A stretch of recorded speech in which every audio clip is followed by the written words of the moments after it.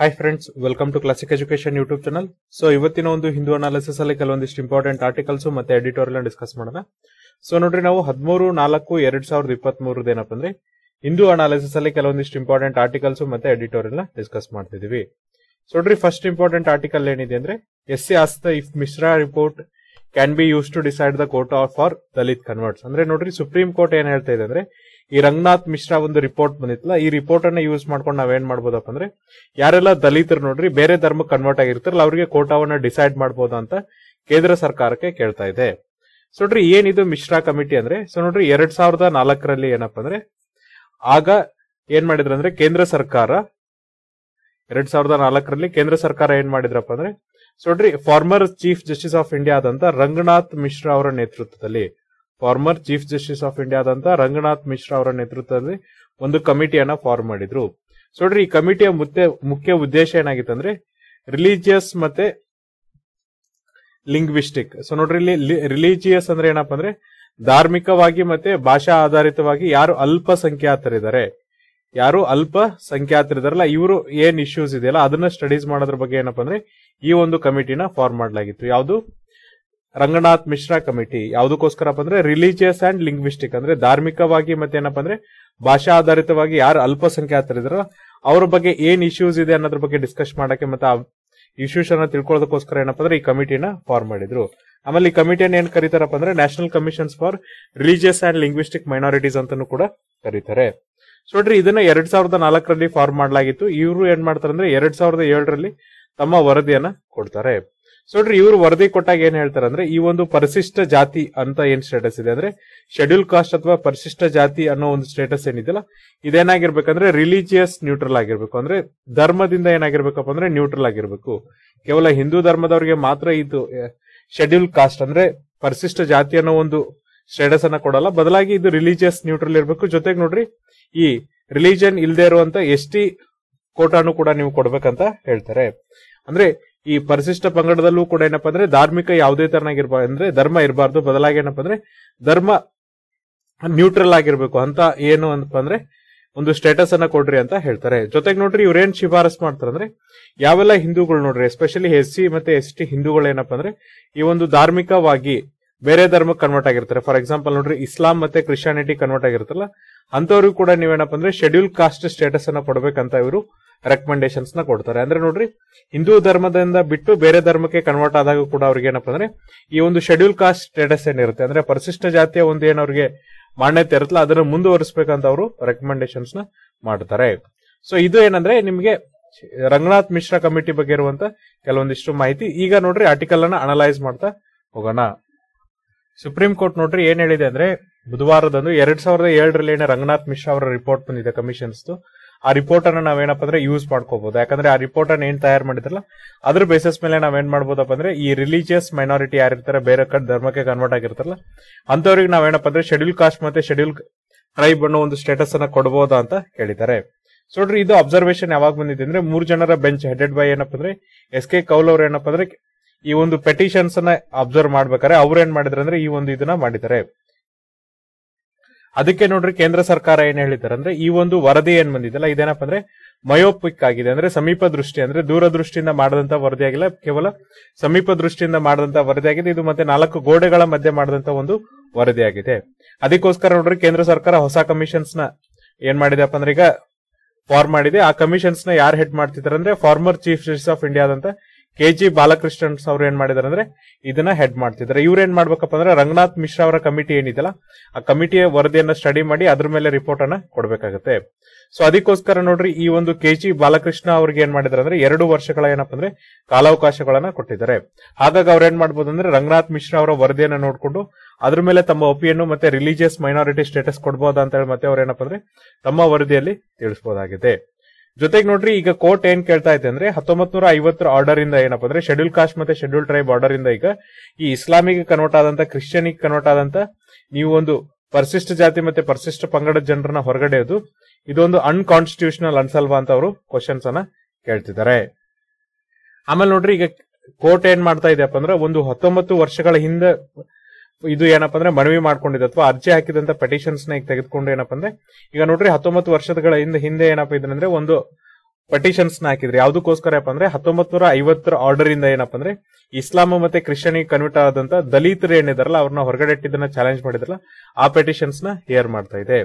ಅದಕ್ಕೆ ನೋಡ್ರಿ ಕೇಂದ್ರ ಸರ್ಕಾರ ಏನ್ ಹೇಳಿದೆ ಅಂದ್ರೆ ದಲಿತರು ಯಾರೆಲ್ಲ ಏನಪ್ಪಾ ಅಂದ್ರೆ ಈ ತರನಾಗಿ ಕ್ರಿಶ್ಚಿಯನಿಗೆ ಮತ್ತೆ ಇಸ್ಲಾಮಿಗೆ ಕನ್ವರ್ಟ್ ಆಗಿರ್ತಾರಲ್ಲ ಅವ್ರಿಗೆ ಏನ್ ಮಾಡಕ್ಕಾಗಲ್ಲ ಅಂದ್ರೆ ನಾವು ರಿಸರ್ವೇಶನ್ ಬೆನಿಫಿಟ್ಸ್ ಅನ್ನ ಕೊಡಲ್ಲ. ಯಾಕಂದ್ರೆ ಕೇಂದ್ರ ಸರ್ಕಾರ ಏನ್ ಹೇಳ್ತಾ ಇದೆ ನೋಡ್ರಿ, ಈ ಒಂದು ಕಾಸ್ಟ್ ಸಿಸ್ಟಮ್ ಮತ್ತೆ ಏನಪ್ಪಾ ಅಂದ್ರೆ ಈ ಒಂದು ಸೋಷಿಯಲ್ ಸ್ಟಿಗ್ಮಾ ಅನ್ನೋದು ಏನಿರುತ್ತೆ ಅಂದ್ರೆ ಕೇವಲ ಹಿಂದೂ ಧರ್ಮದಲ್ಲಿ ಇರೋದ್ರಿಂದ ಅವರು ಬೇರೆ ಕಡೆಗೆ ಏನಪ್ಪಾ ಅಂದ್ರೆ ಕನ್ವರ್ಟ್ ಆದ್ರೆ ನಾವು ಅವ್ರಿಗೆ ಏನ್ ಮಾಡಕ್ಕಾಗಲ್ಲ ಅಂದ್ರೆ ರಿಸರ್ವೇಶನ್ ಅನ್ನ ಕೊಡಕ್ಕಾಗಲ್ಲ ಅಂತ ಹೇಳ್ತಿದ್ದಾರೆ. ಆಮೇಲೆ ಕಾಸ್ಟ್ ಸಿಸ್ಟಮ್ ಜಾಸ್ತಿ ಇರೋದೆಲ್ಲೇ, ಆಮೇಲೆ ಏನಪ್ಪಾ ಅಂದ್ರೆ ಈ ಒಂದು stigma social stigma ದಲಿತರನ್ನ social stigma ಇರೋದೆಲ್ಲಪ್ಪ ಅಂದ್ರೆ ಹಿಂದೂ ರಿಲಿಜಿಯಸ್ ಸಿಸ್ಟಮ್ ಅಲ್ಲಿ ಮಾತ್ರ ಅವ್ರು ಇಲ್ಲಿದ್ದಾಗ ಮಾತ್ರ ನಾವು ರಿಸರ್ವೇಶನ್ ನ ಕೊಡ್ತೀವಿ, ಕನ್ವರ್ಟ್ ಆದ್ರೆ ಕೊಡಕ್ಕಾಗಲ್ಲ ಅಂತ ಸ್ಪಷ್ಟಪಡಿಸಿದ್ದಾರೆ.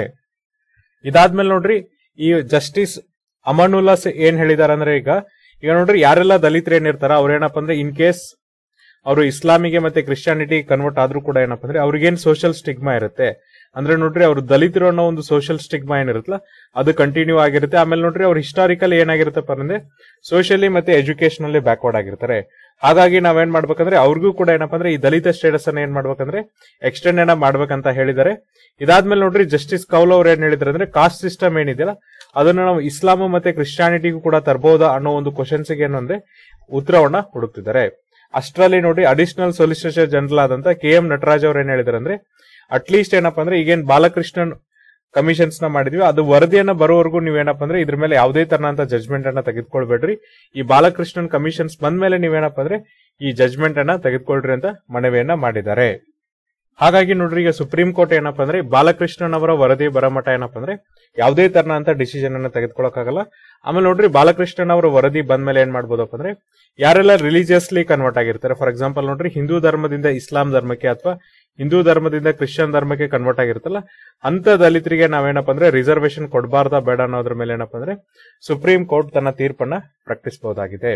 ಹಾಗಾಗಿ ನೋಡ್ರಿ ಬಾಲಕೃಷ್ಣನ್ ಅವರ ವರದಿ ಬರಮಟವರೆಗೂ ಏನಪ್ಪಾ ಅಂದ್ರೆ ನಾವು ಯಾವುದೇ ತರನ ಅಂತ ಡಿಸಿಷನ್ ಅನ್ನ ತೆಗೆದುಕೊಳ್ಳಕ್ಕಾಗಲ್ಲ. ಸೊ ಅದೇ ತರ ನೋಡ್ರಿ ನಮ್ಮ ನೆಕ್ಸ್ಟ್ ಆರ್ಟಿಕಲ್ ಏನಿದೆ ಅಂದ್ರೆ so India must board the online dispute resolution bus. ನೋಡ್ರಿ ಇಲ್ಲಿ ಏನ್ ಹೇಳ್ತಿದಾರೆ ಅಂದ್ರೆ ಭಾರತ ಈಗ ಏನ್ ಮಾಡ್ಬೇಕಪ್ಪ ಅಂದ್ರೆ ಆನ್ಲೈನ್ ಡಿಸ್ಪ್ಯೂಟ್ ರೆಸೊಲ್ಯೂಷನ್ ಬಸ್ ಏನಿದೆ ಅಂದ್ರೆ ನೋಡ್ರಿ ಈಗ ನಿಮ್ಗೆ ಏನಪ್ಪಾ ಅಂದ್ರೆ ಆನ್ಲೈನ್ ಅಲ್ಲೇ ನಿಮ್ಮ ಡಿಸ್ಪ್ಯೂಟ್ ಅಂದ್ರೆ ಏನಾದ್ರೂ ಸಮಸ್ಯೆಗಳಿದ್ರೆ ಅದನ್ನ ಸಾಲ್ವ್ ಮಾಡುವಂತ ಬಸ್ ಏನಿದೆ ಅದನ್ನ ಬೋರ್ಡ್ ಆಗ್ಬೇಕು. ಅಂದ್ರೆ ಈಗ ನೀವೇನಪ್ಪ ಅಂದ್ರೆ ಆನ್ಲೈನ್ ಡಿಸ್ಪ್ಯೂಟ್ ರೆಸೊಲ್ಯೂಷನ್ ಮೆಕ್ಯಾನಿಸಮ್ ನ ಸ್ಟಾರ್ಟ್ ಮಾಡ್ಬೇಕಂತ ಹೇಳ್ತಿದ್ದಾರೆ. ಯಾಕಂದ್ರೆ ನೋಡ್ರಿ ನಮ್ಮ ಈಸ್ ಆಫ್ ಡೂಯಿಂಗ್ ಆಮೇಲೆ ನಮ್ಮ ಬಿಸ್ನೆಸ್ ಏನಾದ್ರೂ ಗ್ರೀವಿಯನ್ಸಸ್ ಇದ್ರೆ ಅಂದ್ರೆ ನೋಡ್ರಿ ಯಾರಾದ್ರೂ ಬಿಸ್ನೆಸ್ ಮ್ಯಾನ್ ಗ್ರೀವಿಯನ್ಸಸ್ ಇದ್ರೆ ಅದನ್ನ ನಾವೇನಪ್ಪ ಅಂದ್ರೆ ಸಮಸ್ಯೆಗಳನ್ನ ಸಾಲ್ವ್ ಮಾಡಕ್ಕೆ ಕಂಪ್ಲೇಂಟ್ಸ್ ಅನ್ನ ಸಾಲ್ವ್ ಮಾಡಕ್ಕೆ ಸಾಕಷ್ಟು ಸಮಯವನ್ನ ತೆಗೆದುಕೊಳ್ತೀವಿ. ಹಾಗಾಗಿ ನೀವು ಈಗ ಏನ್ ಮಾಡ್ರಿ ಅಂದ್ರೆ ಆನ್ಲೈನ್ ಡಿಸ್ಪ್ಯೂಟ್ ರೆಸೊಲ್ಯೂಷನ್ ಮೆಕ್ಯಾನಿಸಮ್ ನ ಸ್ಟಾರ್ಟ್ ಮಾಡ್ರಿ. ಯಾಕೆ ಆನ್ಲೈನ್ ಅಪ್ಪ ಅಂದ್ರೆ ಇಲ್ಲಿ ನೋಡ್ರಿ ಆನ್ಲೈನ್ ಮಾಡೋದ್ರಿಂದ ಬಹಳ ಬೇಗ ಆಗುತ್ತೆ, ಮತ್ತೆ ಏನಪ್ಪಾ ಅಂದ್ರೆ ಯಾವುದೇ ತರನಾಗಿ ಇಂಟರ್ವೆನ್ಷನ್ಸ್ ಇಲ್ಲದೆ ಇರೋದ್ರಿಂದ ಬಹಳ ಬೇಗ ಪೆಟಿಷನ್ಸ್ ಕೂಡ ಮುಗಿಯುತ್ತೆ. ಜೊತೆಗೆ ಬಿಸ್ನೆಸ್ ಮ್ಯಾನ್ ಗೆ ಏನಪ್ಪಾ ಅಂದ್ರೆ ಫಿಸಿಕಲ್ ಆಗಿ ಟ್ರಾವೆಲ್ ಮಾಡುವಂತ ಒಂದು ಏನು ಅವಕಾಶ ಇರುತ್ತೆ ಅಥವಾ ಫಿಸಿಕಲ್ ಆಗಿ ಟ್ರಾವೆಲ್ ಮಾಡ್ಬೇಕನ್ನೋ ಒಂದು ನಿಬಂಧನೆ ಕೂಡ ತಪ್ಪುತ್ತೆ ಅಂತೇಳಿ ಹೇಳಿದ್ದಾರೆ. ಜೊತೆಗೆ ನೋಡ್ರಿ ನಮ್ಮ ಈಸ್ ಆಫ್ ಡೂಯಿಂಗ್ ಕೂಡ ಏನಾಗುತ್ತೆ ಅಂದ್ರೆ ಇಂಪ್ರೂವ್ ಆಗುತ್ತೆ ಅಂತ ಇಲ್ಲಿ ಆಥರ್ ಹೇಳ್ತಿದ್ದಾರೆ. ಹಾಗಾದ್ರೆ ಭಾರತ ನೋಡ್ರಿ ಆಲ್ರೆಡಿ ಏನಪ್ಪಾ ಅಂದ್ರೆ ಇಂಟರ್ನ್ಯಾಷನಲ್ ಆರ್ಬಿಟ್ರೇಷನ್ ಹಬ್ ಏನಿದೆ ಅಂದ್ರೆ ಅಂತಾರಾಷ್ಟ್ರೀಯ ಸಂಧಾನದ ಒಂದು ಹಬ್ ಏನಿದೆಯಲ್ಲ ಅದನ್ನ ಆಲ್ರೆಡಿ ಮಿಸ್ ಮಾಡಿದೆ ಅಂತ ಹೇಳ್ತಿದ್ದಾರೆ. ಸೊ ನೋಡ್ರಿ ಇಲ್ಲಿ ಆರ್ಬಿಟ್ರೇಷನ್ ಅಂದ್ರೆ ಏನಪ್ಪಾ ಅಂದ್ರೆ ಮಧ್ಯಸ್ಥಿಕೆ ಆಗುತ್ತೆ. ಸೊ ನೋಡ್ರಿ ಅಂತಾರಾಷ್ಟ್ರೀಯ ಮಧ್ಯಸ್ಥಿಕೆ, ಕನ್ಸಿಲೇಷನ್ ಅಂದ್ರೆ ಸಂಧಾನ ಆಗುತ್ತೆ, ಆರ್ಬಿಟ್ರೇಷನ್ ಅಂದ್ರೆ ಏನಾಗತ್ತಪ್ಪ ಅಂದ್ರೆ ಮಧ್ಯಸ್ಥಿಕೆ ಆಗುತ್ತೆ. ಆಲ್ರೆಡಿ ಭಾರತ ಏನಪ್ಪಾ ಅಂದ್ರೆ ಅಂತಾರಾಷ್ಟ್ರೀಯ ಮಧ್ಯಸ್ಥಿಕೆಯನ್ನ ಏನ್ ಹಬ್ ಆಗ್ಬೋದಿತ್ತು ಅಂದ್ರೆ ಈಗ ನೋಡ್ರಿ ಬಿಸ್ನೆಸ್ ಹಬ್ ಯಾವ ತರನಾಗಿರುತ್ತಲ್ಲ ಆ ತರನಾಗಿ ಅಂತಾರಾಷ್ಟ್ರೀಯ ಜಗಳಗಳಾದಾಗ ಡಿಸ್ಪ್ಯೂಟ್ ಆದಾಗ ಮಧ್ಯಸ್ಥಿಕೆ ವಹಿಸುವಂತ ಹಬ್ ಆಗುವ ಚಾನ್ಸ್ ಇತ್ತು. ಅದನ್ನ ಮಿಸ್ ಮಾಡಿದೆ ಅನ್ನೋ ಕ್ವಶನ್ ಅನ್ನ ಮಾಡ್ತಿದ್ದಾರೆ. ಆಮೇಲೆ ನೋಡ್ರಿ ಇನ್ನೂ ಮಿಸ್ ಮಾಡಿದ್ರು ಕೂಡ ಏನಪ್ಪಾ ಅಂದ್ರೆ ಭಾರತಕ್ಕೆ ಈಗ ಏನಂದ್ರೆ ಆನ್ಲೈನ್ ಡಿಸ್ಪ್ಯೂಟ್ ರೆಸೊಲ್ಯೂಷನ್ ಸಿಸ್ಟಮ್ ಅಂದ್ರೆ ಆನ್ಲೈನ್ ಅಲ್ಲೇ ನೀವೇನ್ ಮಾಡ್ಬೋದಪ್ಪ ಅಂದ್ರೆ ಈ ಏನ್ ಡಿಸ್ಪ್ಯೂಟ್ ಇದೆ ಅಥವಾ ಸಮಸ್ಯೆಗಳನ್ನ ಸಾಲ್ವ್ ಮಾಡುವಂತ ಅವಕಾಶ ಇದೆ ಅಂತ ಹೇಳಿದ್ದಾರೆ. ಆಮೇಲೆ ನೋಡ್ರಿ ಫೆಬ್ರವರಿಯಲ್ಲಿ ಏನಪ್ಪಾ ಅಂದ್ರೆ ಡೆಲ್ಲಿ ಆರ್ಬಿಟ್ರೇಷನ್ ವೀಕೆಂಡ್ ಅಂದ್ರೆ ಡೆಲ್ಲಿಯ ಮಧ್ಯಸ್ಥಿಕೆ ವೀಕೆಂಡ್ ಅಂತ ಏನ್ ಮಾಡಿದ್ರಲ್ಲ ಅಲ್ಲಿ ಏನಪ್ಪಾ ಅಂದ್ರೆ ನಮ್ಮ ಯೂನಿಯನ್ ಲಾ ಮಿನಿಸ್ಟರ್ ಆದಂತ ಕಿರಣ್ ರಿಜ್ಜು ಅವ್ರು ಏನ್ ಹೇಳಿದ್ದಾರೆ ಅಂದ್ರೆ ನಾವೇನ್ ಮಾಡ್ಬೇಕಪ್ಪ ಅಂದ್ರೆ ಇನ್ಸ್ಟಿಟ್ಯೂಷನಲ್ ಆರ್ಬಿಟ್ರೇಷನ್ಸ್ ನ ತೆಗೆದುಕೊಳ್ಬೇಕು. ಅಂದ್ರೆ ನಮಗೆ ನೋಡ್ರಿ ಸಾಂಸ್ಥಿಕವಾಗಿ ಮಧ್ಯಸ್ಥಿಕೆ ವಹಿಸುವುದು ಅಂದ್ರೆ ಒಂದು ಸಂಸ್ಥೆ ಏನ್ ಮಾಡ್ಬೇಕಂದ್ರೆ ಮಧ್ಯಸ್ಥಿಕೆ ವಹಿಸುವಂತ ಜವಾಬ್ದಾರಿಯನ್ನ ತೆಗೆದುಕೊಳ್ಬೇಕಂತ ಹೇಳ್ತಿದ್ದಾರೆ. ಎಸ್ಪೆಷಲಿ ಯಾವ್ದಕ್ಕೋಸ್ಕರಪ್ಪ ಅಂದ್ರೆ ನಮ್ಮಲ್ಲಿ ಈಸ್ ಆಫ್ ಡೂಯಿಂಗ್ ಬಿಸ್ನೆಸ್ ಮಾಡಕ್ಕೆ ಅಂದ್ರೆ ನೋಡ್ರಿ ನಮ್ಮಲ್ಲಿ ಬಹಳ ಬೇಗ ಬಂದೇನಪ್ಪ ಅಂದ್ರೆ ಬಿಸ್ನೆಸ್ ಅನ್ನ ಸ್ಟಾರ್ಟ್ ಮಾಡಕ್ಕೆ ಈ ತರನಾದಂತ ಸಾಂಸ್ಥಿಕ ಮಧ್ಯಸ್ಥಿಕೆ ಇರಬೇಕಂತ ಅವರು ಇಂಪಾರ್ಟೆನ್ಸ್ ಅನ್ನ ಹೇಳಿದ್ದಾರೆ. ಜೊತೆಗೆ ನೋಡ್ರಿ ಭಾರತ ಆಲ್ರೆಡಿ ಏನಪ್ಪಾ ಅಂದ್ರೆ ಈಸ್ ಆಫ್ ಡೂಯಿಂಗ್ ಬಿಸ್ನೆಸ್ ಮಾಡೋದ್ರಲ್ಲಿ ಏನಪ್ಪಾ ಅಂದ್ರೆ ತನ್ನ ರ್ಯಾಂಕ್ ಏನಿದೆಯಲ್ಲ ಅದನ್ನ ಕೂಡ ಇಂಪ್ರೂವ್ಮೆಂಟ್ ಮಾಡ್ಕೊಂಡಿದೆ. ಸೊ ನೋಡ್ರಿ 2014 ಅದೆಷ್ಟಿತ್ತಪ್ಪ ಅಂದ್ರೆ is of doing business rank 142ನೇ rank ಇತ್ತು. ಅದು 190 ಕಂಟ್ರೀಸ್ ಅಲ್ಲಿ ಏನಪ್ಪ ಅಂದ್ರೆ 142ನೇ ರ್ಯಾಂಕ್ ಇತ್ತು. 2019 ಹೊತ್ತಿಗೆ ಅದೇನಾಗಿದೆ ಅಂದ್ರೆ 63ನೇ ರ್ಯಾಂಕಿಗೆ ಬಂದಿದೆ. ಅಂದ್ರೆ ಆಲ್ಮೋಸ್ಟ್ ನಾವು ನೋಡ್ರಿ ಅರ್ಧಕ್ಕಿಂತ ಹೆಚ್ಚು, ಅಂದ್ರೆ ಈಗ 142 ಅಂದ್ರೆ ನೋಡ್ರಿ ಅದಕ್ಕೆ ಹಾಫ್ ಆಫ್ ನಾವೇನಪ್ಪ ಅಂದ್ರೆ ಅಚೀವ್ ಅನ್ನ ಮಾಡಿದ್ವಿ. ಇನ್ನು ಕೂಡ ಏನಂದ್ರೆ ಟಾಪ್ 10 ಕಂಟ್ರೀಸ್ ಡೆಸ್ಟಿನೇಷನ್ಸ್ ಅಲ್ಲಿ ನಾವು ಬರ್ಬೇಕು. ಅವಾಗ ಮಾತ್ರ ಏನಪ್ಪ ಅಂದ್ರೆ ನಮ್ಮ ಎಕನಾಮೀಸ್ಗೆ ಇನ್ನೂ ಹೆಚ್ಚಿನ ಆರ್ಥಿಕತೆ ಬರುತ್ತೆ. ಭಾರತ ನೋಡ್ರಿ ಈಗ 163ನೇ ರ್ಯಾಂಕ್ ಅಲ್ಲಿ ಇದೆ. ಯಾವ್ದ್ರಲ್ಲಿ 163ನೇ ರ್ಯಾಂಕ್ ಅಲ್ಲಿ ಇದೆಯಪ್ಪ ಅಂದ್ರೆ ಎನ್ಫೋರ್ಸ್ಮೆಂಟಿಂಗ್ ಕಾಂಟ್ರಾಕ್ಟ್ಸ್. ಈಗ ನೋಡ್ರಿ ಏನಾದ್ರೂ ಕಾಂಟ್ರಾಕ್ಟ್ಸ್ ಇರುತ್ತಲ್ಲ ಅದನ್ನ ಜಾರಿಗೆ ತರೋದ್ರಲ್ಲಿ ಏನಪ್ಪ ಅಂದ್ರೆ ಭಾರತ 163ನೇ ಸ್ಥಾನದಲ್ಲಿದೆ. ಇದು ಏನಂದ್ರೆ ಕೇವಲ ಸ್ಲೈಟ್ ಇಂಪ್ರೂವ್ಮೆಂಟ್ ಆಗಿದೆ. ನೀವು 2015 ಮತ್ತೆ 17 ಕಂಪೇರ್ ಮಾಡಿದ್ರೆ ನೋಡ್ರಿ 2015ರಲ್ಲಿ ನಾವು 186ನೇ ಸ್ಥಾನದಲ್ಲಿದ್ವಿ. 2015ರಲ್ಲಿ ನಾವೇನಪ್ಪ ಅಂದ್ರೆ 2006ರಲ್ಲಿ ನಾವು 173ನೇ ಸ್ಥಾನದಲ್ಲಿದ್ವಿ. ಅಲ್ಲಿಂದ ಕೇವಲ ಏನಪ್ಪ ಅಂದ್ರೆ ಕೆಲವೇ ಸ್ಥಾನಗಳಲ್ಲಿ ನಾವು ಇದರಲ್ಲಿ ಇಂಪ್ರೂವ್ಮೆಂಟ್ ಅನ್ನ ಆಗಿದ್ದೀವಿ. ಆಮೇಲೆ ಈ ಒಂದು ವರದಿ ಪ್ರಕಾರ ನೋಡ್ರಿ ಭಾರತದಲ್ಲಿ ಏನಪ್ಪ ಅಂದ್ರೆ ಒಂದು ಕಾಂಟ್ರಾಕ್ಟ್ ಅನ್ನ ಜಾರಿಗೆ ತರಕ್ಕೆ ಏನಪ್ಪ ಅಂದ್ರೆ ಆ ಕಂಪನಿಗೆ 31% ಕಾಸ್ಟ್ ಬೀಳುತ್ತೆ. ಅಂದ್ರೆ ಆ ಪ್ರಾಜೆಕ್ಟ್ ಎಷ್ಟು ಕಾಸ್ಟ್ ಇರುತ್ತಲ್ಲ ಅಷ್ಟು ಕಾಸ್ಟ್ ಏನಪ್ಪ ಅಂದ್ರೆ ಬರುತ್ತೆ. ಬರೇ ಏನಪ್ಪ ಅಂದ್ರೆ ಕಾಂಟ್ರಾಕ್ಟ್ ಅನ್ನ ಜಾರಿಗೆ ತರೋದಕ್ಕೆ. ಜೊತೆಗೆ ನೋಡ್ರಿ 4 ವರ್ಷ ಏನ್ ಮಾಡತ್ತಪ್ಪ ಅಂದ್ರೆ ಟೈಮ್ ಅನ್ನ ತೆಗೆದುಕೊಳ್ಳುತ್ತೆ. ಸೊ ನೋಡ್ರಿ ಭಾರತದಲ್ಲಿ ಎಷ್ಟು ಟೈಮ್ ಅನ್ನ ತೆಗೆದುಕೊಳ್ಳುತ್ತಪ್ಪ ಅಂದ್ರೆ 4 ವರ್ಷ ಟೈಮ್ ತೆಗೆದುಕೊಳ್ಳುತ್ತೆ. ಜೊತೆಗೆ ಆ ಕಾಂಟ್ರಾಕ್ಟ್ ಅನ್ನ ಜಾರಿಗೆ ತರಕ್ಕೆ ಆ ಕಾಂಟ್ರಾಕ್ಟಿನ 31% ಹಣವನ್ನ ಖರ್ಚಾಗುತ್ತೆ. ಅದೇ ನೀವು ನೋಡ್ರಿ ಬ್ರೆಜಿಲ್ ಅನ್ನ ತೆಗೆದುಕೊಂಡ್ರೆ ಇದು ಕೇವಲ ಏನಪ್ಪ ಅಂದ್ರೆ 2 ವರ್ಷದಲ್ಲಿ ಆ ಕಾಂಟ್ರಾಕ್ಟ್ ಜಾರಿಗೆ ಬರುತ್ತೆ. ಮತ್ತೆ 22% ಕಾಸ್ಟ್ ಅಲ್ಲಿ ಏನಾಗುತ್ತೆ ಅಂದ್ರೆ ಆ ಕಾಂಟ್ರಾಕ್ಟ್ ಜಾರಿ ಆಗುತ್ತೆ. ಅದೇ ನೀವೇನಾದ್ರೂ ಮೆಕ್ಸಿಕೋದಲ್ಲಿ ನೋಡಿದ್ರೆ ಅಲ್ಲಿ 341 ದಿನ, ಅಂದ್ರೆ 1 ವರ್ಷಕ್ಕಿಂತ ಕಮ್ಮಿ ದಿನದಲ್ಲಿ ಏನಪ್ಪ ಅಂದ್ರೆ ಆ ಕಾಂಟ್ರಾಕ್ಟ್ ಜಾರಿ ಆಗುತ್ತೆ. ಮತ್ತೆ 33% ಅದ್ರಲ್ಲಿ ಏನಾಗುತ್ತಪ್ಪ ಅಂದ್ರೆ ಆ ಕಾಂಟ್ರಾಕ್ಟ್ ಜಾರಿ ಆಗುತ್ತೆ. ವಿಯೆಟ್ನಾಂ ಅಲ್ಲಿ ನೋಡ್ರಿ ಅದು 400 ಡೇಸ್ ಅನ್ನ ತೆಗೆದುಕೊಳ್ಳುತ್ತೆ. ಬಟ್ ಏನಪ್ಪ ಅಂದ್ರೆ 29% ಅಲ್ಲಿ ಏನಾಗುತ್ತೆ ಅಂದ್ರೆ ಕಾಂಟ್ರಾಕ್ಟ್ ಕ್ಲೇಮ್ ಆಗುತ್ತೆ. ಆದ್ರೆ ಭಾರತದಲ್ಲಿ ಇದೇನಾಗುತ್ತಪ್ಪ ಅಂದ್ರೆ 31% ವ್ಯಾಲ್ಯೂ ಅಲ್ಲಿ ಮತ್ತೆ 4 ವರ್ಷ ಟೈಮ್ ಅನ್ನ ತೆಗೆದುಕೊಳ್ಳೋದ್ರಿಂದ ಬಿಸ್ನೆಸ್ ಮ್ಯಾನ್ ಅಂದ್ರೆ ಅಷ್ಟು ಪೀರಿಯಡ್ ವೇಟ್ ಮಾಡಲ್ಲ. ಮತ್ತೆ ಅಷ್ಟು ಕಾಸ್ಟ್ ಕೂಡ ಏನಾಗುತ್ತೆ ಅಂದ್ರೆ ಹೆವಿ ಆಗುತ್ತೆ. ಅದೇ ನೋಡ್ರಿ ಬ್ರೆಜಿಲ್ ಅಲ್ಲಿ ಕೇವಲ ಏನಪ್ಪ ಅಂದ್ರೆ 22% ಮತ್ತೆ 2 ವರ್ಷದಲ್ಲಿ ಅದು ಜಾರಿ ಆಗೋದ್ರಿಂದ ಬಹಳಷ್ಟು ಜನ ಏನ್ ಮಾಡ್ತಾರೆ ಅಂದ್ರೆ ಬ್ರೆಜಿಲ್ಗೆ ಆ ಕಾಂಟ್ರಾಕ್ಟ್ ಅನ್ನ ಅಥವಾ ಒಂದೇನ್ ಬಿಸ್ನೆಸ್ ಇರುತ್ತಲ್ಲ ಅದನ್ನ ಜಾರಿಗೆ ಮಾಡಕ್ಕೆ ಹೋಗ್ತಾರೆ. ಆಮೇಲೆ ನೋಡ್ರಿ ಭಾರತ ಏನ್ ಮಾಡಿದೆಪ್ಪ ಅಂದ್ರೆ 1990ರಲ್ಲಿ ಏನ್ ಮಾಡಿದೆ ಅಂದ್ರೆ ತನ್ನ ಎಕಾನಮಿ ಏನಿದೆ, ತನ್ನ ಆರ್ಥಿಕತೆ ಏನಿದೆಯಲ್ಲ ಅದನ್ನ ಏನ್ ಮಾಡಿದೆ ಅಂದ್ರೆ ಓಪನ್ ಮಾಡಿದೆ. ಅಂದ್ರೆ LPG ಜಾರಿಗೆ ತಂದ್ರು, ಲಿಬ್ರಲೈಸೇಷನ್, ಪ್ರೈವೇಟೈಸೇಷನ್, ಗ್ಲೋಬಲೈಸೇಷನ್ ಜಾರಿಗೆ ತಂದ್ರು.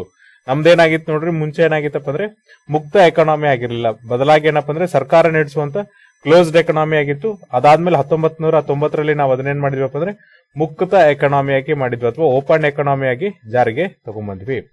ಆ ವರ್ಷ ಏನಾಗಿತ್ತು ಅಥವಾ ಆ ಒಂದು ದಶಕ ಏನಾಗಿತ್ತಪ್ಪ ಅಂದ್ರೆ ಅಂತಾರಾಷ್ಟ್ರೀಯ ಆರ್ಬಿಟ್ರೇಷನ್ಸ್ ಅಥವಾ ಅಂತಾರಾಷ್ಟ್ರೀಯ ಮಧ್ಯಸ್ಥಿಕೆಗೆ ನೋಡ್ರಿ ಬೆಳವಣಿಗೆಗೆ ಪ್ರಮುಖ ದಶಕವಾಗಿತ್ತು. ಯಾಕಂದ್ರೆ ಬಹಳಷ್ಟು ದೇಶಗಳಿಗೆ ಏನಾಗ್ತಿದೆ ಅಂದ್ರೆ ಬೈಲ್ಯಾಟ್ರಲ್ ಇನ್ವೆಸ್ಟ್ಮೆಂಟ್ ಟ್ರೀಟೀಸ್ ಅನ್ನ ಮಾಡ್ತಿದೆ. ಅಂದ್ರೆ ದ್ವಿಪಕ್ಷೀಯ ಹೂಡಿಕೆ ಒಪ್ಪಂದಗಳನ್ನ ಮಾಡ್ತಾ ಇರೋದ್ರಿಂದ ನೋಡ್ರಿ ಈ ಅಂತಾರಾಷ್ಟ್ರೀಯ ಮಧ್ಯಸ್ಥಿಕೆ ಅನ್ನೋದೇನಪ್ಪ ಅಂದ್ರೆ ತುಂಬಾ ಮಹತ್ವವನ್ನ ಪಡೆದುಕೊಳ್ತಾ ಇದೆ. ಎಸ್ಪೆಷಲಿ ಏನಪ್ಪಾ ಅಂದ್ರೆ ಅವರ ಮಧ್ಯದಲ್ಲಿ ಏನಾದ್ರೂ ಜಗಳಗಳಿದ್ರೆ ಈ ಒಂದು ಅಂತಾರಾಷ್ಟ್ರೀಯ ಮಧ್ಯಸ್ಥಿಕೆ ಮೂಲಕ ಏನಪ್ಪಾ ಅಂದ್ರೆ ಆ ಜಗಳಗಳು ಆ ಸಮಸ್ಯೆಗಳನ್ನ ಬಗೆಹರಿಸಕ್ಕೆ ಬಹಳಷ್ಟು ದೇಶಗಳು ಏನಪ್ಪಾ ಅಂದ್ರೆ ಒಲವನ್ನ ವ್ಯಕ್ತಪಡಿಸ್ತಿದಾವೆ. ಆದ್ರೂ ಕೂಡ ನೋಡ್ರಿ ಭಾರತ ಏನ್ ಮಾಡ್ತಪ್ಪ ಅಂದ್ರೆ ತನ್ನ ಫಸ್ಟ್ ಆರ್ಬಿಟ್ರೇಷನ್ ಕಾನೂನು ಏನಿದೆ ಅಥವಾ ಆರ್ಬಿಟ್ರೇಷನ್ಸ್ ಅಂದ್ರೆ ಮಧ್ಯಸ್ಥಿಕೆ ಮೇಲೆ ಕಾನೂನು ಏನಿದೆ ಅದೇನಪ್ಪ ಅಂದ್ರೆ 2002ನೇ ದಶಕದಲ್ಲಿ ಮಧ್ಯದಲ್ಲಿ ಜಾರಿಗೆ ತಂತು. ಅಂದ್ರೆ ನೋಡ್ರಿ 2015-16ರಲ್ಲಿ ಏನಪ್ಪ ಅಂದ್ರೆ ಅದನ್ನ ಜಾರಿಗೆ ತಂತು. ಆದ್ರೆ ಏನಪ್ಪ ಅಂದ್ರೆ ಈ ಒಂದು ಮಧ್ಯಸ್ಥಿಕೆ ಏನಿದೆಲ್ಲ ಇದೇ ಏನಾಯ್ತಪ್ಪ ಅಂದ್ರೆ ಆರ್ಬಿಟ್ರೇಷನ್ ಅನ್ಫ್ರೆಂಡ್ಲಿ, ಅಂದ್ರೆ ಮಧ್ಯಸ್ಥಿಕೆ ಮಾಡುವಂತದ್ದು ಏನಪ್ಪ ಅಂದ್ರೆ ಸ್ನೇಹಿತನಾಗಿಲ್ಲ, ಬದಲಾಗಿ ಏನಪ್ಪ ಅಂದ್ರೆ ಅದ್ರ ವಿರುದ್ಧವಾಗಿದೆ ಅಂತ ಹೇಳ್ತಿದ್ರು. ಯಾಕಂದ್ರೆ ನೋಡ್ರಿ ಶ್ರೀಕೃಷ್ಣ ಕಮಿಟಿ ರೆಕಮೆಂಡ್ ಮಾಡ್ದಂಗೆ 2017ರಲ್ಲಿ ಇಲ್ಲಿ ಏನ್ ಮಾಡ್ತಿದ್ರಪ್ಪ ಅಂದ್ರೆ ಬಹಳಷ್ಟು ಕಡೆ ಇನ್ಸ್ಟಿಟ್ಯೂಷನಲ್ ಆರ್ಬಿಟ್ರೇಷನ್ಸ್ ನ ತೆಗೆದುಕೊಳ್ತಿದ್ರು. ಪ್ರಿಫರೆನ್ಸ್ ಯಾವ್ದು ಕೊಡ್ಬೇಕಿತ್ತಪ್ಪ ಅಂದ್ರೆ ಅಡ್ಹೋಕ್ ಆರ್ಬಿಟ್ರೇಷನ್ಸ್. ಅಂದ್ರೆ ಈಗ ನೋಡ್ರಿ ಅಡ್ಹೋಕ್ ಅಂದ್ರೆ ಅರ್ಜೆಂಟ್ಲಿ ನೀಡೆಡ್. ಈಗೇನಪ್ಪ ಅಂದ್ರೆ ಒಂದೇನಾದ್ರೂ ಮಧ್ಯಸ್ಥಿಕೆ ವಹಿಸ್ಬೇಕಾದ್ರೆ ಅಲ್ಲಿ ಅದು ಬೇಕಾಗಿರುತ್ತೆ, ಬಟ್ ಅದಕ್ಕೆ ಇವರು ಮಹತ್ವವನ್ನು ಕೊಡ್ತಿರ್ಲಿಲ್ಲ. ಬದಲಾಗಿ ಏನಪ್ಪ ಅಂದ್ರೆ ಇನ್ಸ್ಟಿಟ್ಯೂಷನಲ್ ಆರ್ಬಿಟ್ರೇಷನ್ಸ್ ಏನಪ್ಪ ಅಂದ್ರೆ ಇಲ್ಲೇನ್ ಮಾಡ್ತಿದ್ರು ಅಂದ್ರೆ ಅಡ್ಹೋಕ್ ಆರ್ಬಿಟ್ರೇಷನ್ಸ್ ಹೆಚ್ಚಿನ ಮಹತ್ವವನ್ನು ಕೊಡ್ತಿದ್ರು, ಬದಲಾಗಿ ಇನ್ಸ್ಟಿಟ್ಯೂಷನ್ ಆರ್ಬಿಟ್ರೇಷನ್ಸ್ ಬಿಟ್ಟು. ಅಂದ್ರೆ ನೋಡ್ರಿ ಈಗೇನ್ ಅರ್ಜೆಂಟ್ ಆಗ್ಬೇಕಲ್ಲ ಇದಕ್ ಮಹತ್ವವನ್ನ ಜಾಸ್ತಿ ಕೊಡ್ತಿದ್ರು, ಬದಲಾಗಿ ಏನಪ್ಪ ಅಂದ್ರೆ ಸಾಂಸ್ಥಿಕ ಮಧ್ಯಸ್ಥಿಕೆ ಏನಿದೆಲ್ಲ ಇದಕ್ಕೇನಪ್ಪ ಅಂದ್ರೆ ಹೆಚ್ಚಿನ ಮಹತ್ವವನ್ನ ಕೊಡ್ತಾ ಇಲ್ಲ ಅಂತ ಹೇಳ್ತಿದ್ದಾರೆ. ಇದ್ರ ಜೊತೆಗೆ ನೋಡ್ರಿ ಬಹಳಷ್ಟು ಕಡೆ ಏನಾಕಿತ್ತಪ್ಪ ಅಂದ್ರೆ ಜುಡಿಷಿಯರಿ ಅವಾಗ ಏನ್ ಮಾಡ್ತಿತ್ತು ಅಂದ್ರೆ ಇಂಟರ್ಪ್ರಿಟೇಷನ್ಸ್ ನ ಮಾಡ್ತಿತ್ತು ಅಥವಾ ಇಂಟರ್ಫೇಸ್ ಅನ್ನ ಮಾಡ್ತಿದ್ರು. ಫಾರ್ ಎಕ್ಸಾಂಪಲ್ ನೋಡ್ರಿ ಈಗ ಆರ್ಬಿಟ್ರೇಷನ್ಸ್ ಏನಿದೆ, ಆರ್ಬಿಟ್ರೇಟರ್ ಏನಿದ್ದಾರೆ ಅಂದ್ರೆ ಮಧ್ಯಸ್ಥಿಕೆ ವಹಿಸೋರು ಏನಿದ್ದಾರೆ ಅವ್ರ ಅಪಾಯಿಂಟ್ಮೆಂಟ್ ಅನ್ನ ಹಿಡ್ಕೊಂಡು ಅಂದ್ರೆ ಅವ್ರನ್ನ ನೇಮಕಾತಿ ಮಾಡೋದ್ರಿಂದ ಹಿಡ್ಕೊಂಡು ಆಮೇಲೆ ಅದು ಅವಾರ್ಡ್ ಆಗುವವರೆಗೂ ಕೂಡ ನೋಡ್ರಿ ಅವಾಗ ಏನಪ್ಪ ಅಂದ್ರೆ ನ್ಯಾಯಾಂಗ ತನ್ನ ಮೂಗನ್ನ ತುರಿಸ್ತಾ ಇತ್ತು ಅಥವಾ ಜುಡಿಷಿಯರಿ ಏನಾಗ್ತಿತ್ತು ಅಂದ್ರೆ ಇಂಟರ್ಪ್ರಿಟೇಷನ್ ನ ಮಾಡ್ತಾ ಇತ್ತು ಅಂತ ಹೇಳಿದ್ದಾರೆ. ಇದ್ರ ಜೊತೆಗೆ ನೋಡ್ರಿ ಕಮಿಟಿ ಏನ್ ಹೇಳಿದೆ ಅಂದ್ರೆ ಆರ್ಬಿಟರಿ ಅವಾರ್ಡ್ಸ್ ಏನಿದೆಯಲ್ಲ ಇದೇನಪ್ಪ ಅಂದ್ರೆ ಗ್ರೌಂಡ್ ಪಬ್ಲಿಕ್ ಪಾಲಿಸೀಸ್ ಗಿಂತ ಏನಪ್ಪಾ ಅಂದ್ರೆ ತುಂಬಾ ದೂರ ಇರ್ತಿತ್ತು. ಅಂದ್ರೆ ಗ್ರೌಂಡ್ ಅಲ್ಲಿ ಏನಿದೆಯಲ್ಲ ಅದ್ರ ವಿರುದ್ಧವಾಗಿ ಇವ್ರು ಏನಪ್ಪಾ ಅಂದ್ರೆ ಆರ್ಬಿಟರಿ ಪಾಲಿಸೀಸ್ ಅಲ್ಲಿ ನೀತಿಯಲ್ಲಿ ಏನ್ ಮಾಡ್ತಿದ್ರು ಅಂದ್ರೆ ಮಾಹಿತಿಯನ್ನ ಕೊಡ್ತಾ ಇದ್ರು. ಹೀಗಾಗಿ ಏನಾಗಿದೆ ಅಂದ್ರೆ ನಮ್ಮ ಒಂದು ಆರ್ಬಿಟ್ರೇಷನ್ಸ್ ಏನಿದೆ ಅದೇನಾಗಿದೆ ಅಂದ್ರೆ ಅನ್ಫ್ರೆಂಡ್ಲಿ ಆಗಿದೆ. 2015-16 ನೋಡ್ರಿ ಈ ಒಂದು ಜುಡಿಷಿಯಲ್ ಡಿಸಿಷನ್ಸ್ ಮತ್ತೆ 2015-19 ಏನಪ್ಪಾ ಅಂದ್ರೆ ಕೆಲವೊಂದಿಷ್ಟು ತಿದ್ದುಪಡಿಗಳನ್ನ ತಂದು ಏನಪ್ಪಾ ಅಂದ್ರೆ ಈ ಆರ್ಬಿಟ್ರೇಷನ್ಸ್ ಕಾನೂನನ್ನ ಸರಿ ಮಾಡಲಾಗಿದೆ. ಆದ್ರೂ ಕೂಡ ನೋಡ್ರಿ ನಮ್ಮ ಪಬ್ಲಿಕ್ ಪಾಲಿಸೀಸ್ ಏನಿದೆಯಲ್ಲ ಅದನ್ನ ಇಲ್ಲಿ ಏನಪ್ಪಾ ಅಂದ್ರೆ ಗ್ರೌಂಡ್ ರಿಯಾಲಿಟಿಯಲ್ಲಿ ಅವರು ತೆಗೆದುಕೊಳ್ತಾ ಇಲ್ಲ, ಬಟ್ ಬದಲಾಗಿ ಏನಪ್ಪಾ ಅಂದ್ರೆ ಬೇರೆ ಕಡೆಗೆ ಫೋಕಸ್ ಅನ್ನ ಮಾಡ್ತಾ ಇದ್ದಾರೆ. ಆಮೇಲೆ ನೋಡ್ರಿ ಈಗ ನಾವು ಯಾವ್ದ್ರ ಮೇಲೆ ಹೆಚ್ಚಿನ ಫೋಕಸ್ ಮಾಡ್ಬೇಕಪ್ಪ ಅಂದ್ರೆ ಇನ್ಸ್ಟಿಟ್ಯೂಷನಲ್ ಆರ್ಬಿಟ್ರೇಷನ್ ಅಂದ್ರೆ ಸಾಂಸ್ಥಿಕವಾಗಿ ಯಾವ ತರನಾಗಿ ಮಧ್ಯಸ್ಥಿಕೆ ವಹಿಸಬೇಕು ಅನ್ನೋದ್ರ ಬಗ್ಗೆ ನಾವು ಹೆಚ್ಚಿನ ಗಮನವನ್ನ ಹರಿಸಬೇಕು. ಆಮೇಲೆ ನೋಡ್ರಿ ಇಷ್ಟೆಲ್ಲ ಮಾಡಿದ್ರು ಸಹ ಏನಪ್ಪಾ ಅಂದ್ರೆ ಭಾರತ ಈಗ ಆರ್ಬಿಟ್ರೇಷನ್ಸ್ ಅಂದ್ರೆ ಮಧ್ಯಸ್ಥಿಕೆ ವಹಿಸೋದಕ್ಕೆ ಡೆಸ್ಟಿನೇಷನ್ ಆಗಿಲ್ಲ. ಫಾರ್ ಎಕ್ಸಾಂಪಲ್ ನೋಡ್ರಿ ಯಾವ್ದಕ್ಕೋಸ್ಕರಪ್ಪ ಅಂದ್ರೆ ಇನ್ ಕೇಸ್ ಏನಾದ್ರೂ ಇಂಡಿಯನ್ ಬಿಸ್ನೆಸ್ ಇದ್ರೆ ಅಂದ್ರೆ ಭಾರತದ ಬಿಸ್ನೆಸ್ ಅಥವಾ ವ್ಯವಹಾರಗಳಿದ್ರು ಕೂಡ ಅದರ ಮಧ್ಯದ ಜಗಳಕ್ಕೆ ಏನಪ್ಪಾ ಅಂದ್ರೆ ಭಾರತನೇ ಅದರ ಡೆಸ್ಟಿನೇಷನ್ ಆಗಿಲ್ಲ. ಅಂದ್ರೆ ಆ ಮಧ್ಯಸ್ಥಿಕೆ ವಹಿಸಿ ಏನು ಪರಿಹಾರವನ್ನ ಕೊಡಬೇಕು ಅಥವಾ ಸಲಹೆ ಸೂಚನೆಗಳನ್ನ ಕೊಡಬೇಕಲ್ಲ ಅದಕ್ಕೆ ಭಾರತ ಒಂದೇನಾಗಿಲ್ಲ ಅಂದ್ರೆ ಆರ್ಬಿಟ್ರೇಷನ್ಸ್ ಅಥವಾ ಮಧ್ಯಸ್ಥಿಕೆ ಕೇಂದ್ರ ಆಗಿಲ್ಲ. ಬಹಳಷ್ಟು ಏನಪ್ಪಾ ಅಂದ್ರೆ ಜನ ಏನ್ ಮಾಡ್ತಾರೆ ಅಂದ್ರೆ ಮಧ್ಯಸ್ಥಿಕೆಗೋಸ್ಕರ ನೋಡ್ರಿ ವಿದೇಶಕ್ಕೆ ಹೋಗ್ತಾರೆ. ಇನ್ ಕೇಸ್ ಅವ್ರೇನಪ್ಪ ಅಂದ್ರೆ ಭಾರತದ ಎಂಟಿಟಿ ಜೊತೆಗೆ ಅಂದ್ರೆ ಭಾರತದ ಒಂದು ಬಿಸ್ನೆಸ್ ಜೊತೆಗೆ ಏನಪ್ಪಾ ಅಂದ್ರೆ ಅವರ ಡಿಸ್ಪ್ಯೂಟ್ ಇತ್ತು, ವಿವಾದ ಇದ್ರು ಕೂಡ ಏನಪ್ಪಾ ಅಂದ್ರೆ ವಿದೇಶವನ್ನೇ ಅವ್ರು ಹೆಚ್ಚೇನ್ ಮಾಡ್ತಾರೆ ಅಂದ್ರೆ ಪ್ರಿಫರೆನ್ಸ್ ಅನ್ನ ಕೊಡ್ತಾರೆ. ಇಲ್ಲಿ ಹೆಚ್ಚಿನದಾಗಿ ಎಲ್ಲಿಗೆ ಪ್ರಿಫರೆನ್ಸ್ ಅನ್ನ ಕೊಡ್ತಾರಪ್ಪ ಅಂದ್ರೆ ಸಿಂಗಾಪುರಿಗೆ ಹೆಚ್ಚಿನ ಪ್ರಿಫರೆನ್ಸ್ ಅನ್ನ ಕೊಡ್ತಾರೆ. ಸಿಂಗಾಪುರ್ ನೋಡ್ರಿ 1990 ಏನ್ ಮಾಡಿದೆ ಅಂದ್ರೆ ಇಂಟರ್ನ್ಯಾಷನಲ್ ಆರ್ಬಿಟ್ರೇಷನ್ ಸೆಂಟರ್ ಅಂದ್ರೆ ಅಂತಾರಾಷ್ಟ್ರೀಯ ಮಧ್ಯಸ್ಥಿಕೆ ಕೇಂದ್ರವನ್ನ ತೆಗೆದಿದೆ. ಅದನ್ನ ನಾವೇನಂತ ಕರಿಬಹುದು ಅಂದ್ರೆ ಸಿಂಗಾಪುರ್ ಇಂಟರ್ನ್ಯಾಷನಲ್ ಆರ್ಬಿಟ್ರೇಷನ್ ಸೆಂಟರ್ಸ್ ಅಂತ ಕರಿಬಹುದು. ಸಿಂಗಾಪುರ್ ಇಂಟರ್ನ್ಯಾಷನಲ್ ಆರ್ಬಿಟ್ರೇಷನ್ ಸೆಂಟರ್ ಅಂತ ಕರಿಬಹುದು. ಇದನ್ನ 1990 ಅವರು ಓಪನ್ ಮಾಡ್ತಾರೆ. ಅವಾಗ ನೋಡ್ರಿ ನಾವೇನ್ ಮಾಡ್ತೀವಪ್ಪ ಅಂದ್ರೆ LPG ಅನ್ನ ಓಪನ್ ಮಾಡ್ತೀವಿ, ಲಿಬ್ರಲೈಸೇಷನ್, ಗ್ಲೋಬಲೈಸೇಷನ್ ಮತ್ತೆ ಪ್ರೈವೇಟೈಸೇಷನ್. ಅವಾಗ ನಾವೇನ್ ಮಾಡ್ತೀವಪ್ಪ ಅಂದ್ರೆ ವಿದೇಶದಿಂದ ಭಾರತಕ್ಕೆ ಹೂಡಿಕೆ ಮಾಡೋದಕ್ಕೆ ಅವಕಾಶಗಳನ್ನ ಮಾಡ್ಕೊಡ್ತೀವಲ್ಲ ಅವಾಗ ಸಿಂಗಾಪುರದವ್ರು ಏನ್ ಮಾಡಿರ್ತಾರೆ ಅಂದ್ರೆ ಆಲ್ರೆಡಿ ಅಂತಾರಾಷ್ಟ್ರೀಯ ಮಧ್ಯಸ್ಥಿಕೆ ಕೇಂದ್ರವನ್ನ ತೆಗೆದಿರ್ತಾರೆ. ಆಮೇಲೆ ನೋಡ್ರಿ ಈ ಸಿಂಗಾಪುರದ ಅಂತಾರಾಷ್ಟ್ರೀಯ ಮಧ್ಯಸ್ಥಿಕೆ ಕೇಂದ್ರದಲ್ಲಿ ಹೆಚ್ಚಿನ ಗ್ರಾಹಕರು ಯಾರಪ್ಪ ಅಂದ್ರೆ ಭಾರತದ ಕಂಪನಿಗಳೇ ಅಥವಾ ಭಾರತದ ಬಿಸ್ನೆಸ್ ಮೆನ್ಗಳೇ ಏನಾಗಿದೆ ಅಂದ್ರೆ ಹೆಚ್ಚಿನ ಗ್ರಾಹಕರಾಗಿದೆ. ಸೊ ನೋಡ್ರಿ ಭಾರತದ ಗ್ರಾಹಕರು ಏನಪ್ಪ ಅಂದ್ರೆ ಮಧ್ಯಸ್ಥಿಕೆ ವಹಿಸೋದಕ್ಕೋಸ್ಕರ ಭಾರತವನ್ನ ಅಥವಾ ಭಾರತದ ಮಧ್ಯಸ್ಥಿಕೆ ಕೇಂದ್ರವನ್ನ ತೆಗೆದುಕೊಳ್ತಿಲ್ಲ, ಬದಲಾಗಿ ಏನಪ್ಪ ಅಂದ್ರೆ ಸಿಂಗಾಪುರಿಗೆ ಅವರು ಹೋಗ್ತಾ ಇದ್ದಾರೆ.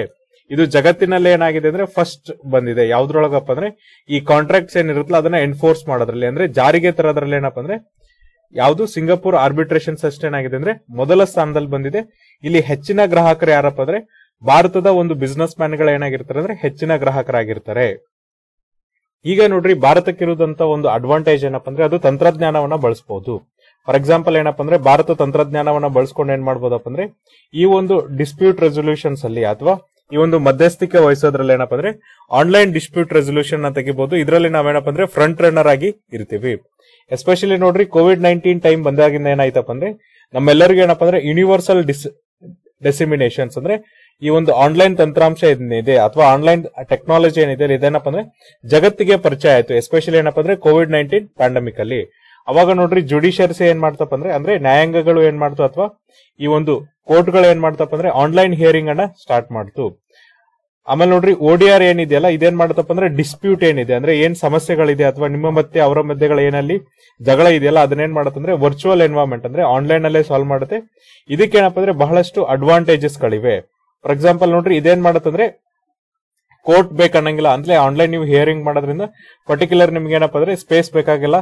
ಜೊತೆಗೆ ಇದೇನ್ ಮಾಡುತ್ತಂದ್ರೆ ಸಮಯವನ್ನ ಕಮ್ಮಿ ಮಾಡುತ್ತೆ, ಕಾಸ್ಟ್ ಅನ್ನ ಉಳಿಸುತ್ತೆ. ಅಂದ್ರೆ ನೋಡ್ರಿ ಈಗ ಕೋರ್ಟಿಗೆ ಟ್ರಾವೆಲ್ ಮಾಡುವಂತ ಕಾಸ್ಟ್ ಉಳಿಸುತ್ತೆ ಮತ್ತೆ ಅಷ್ಟು ಟೈಮ್ ಅನ್ನ ಉಳಿಸುತ್ತೆ.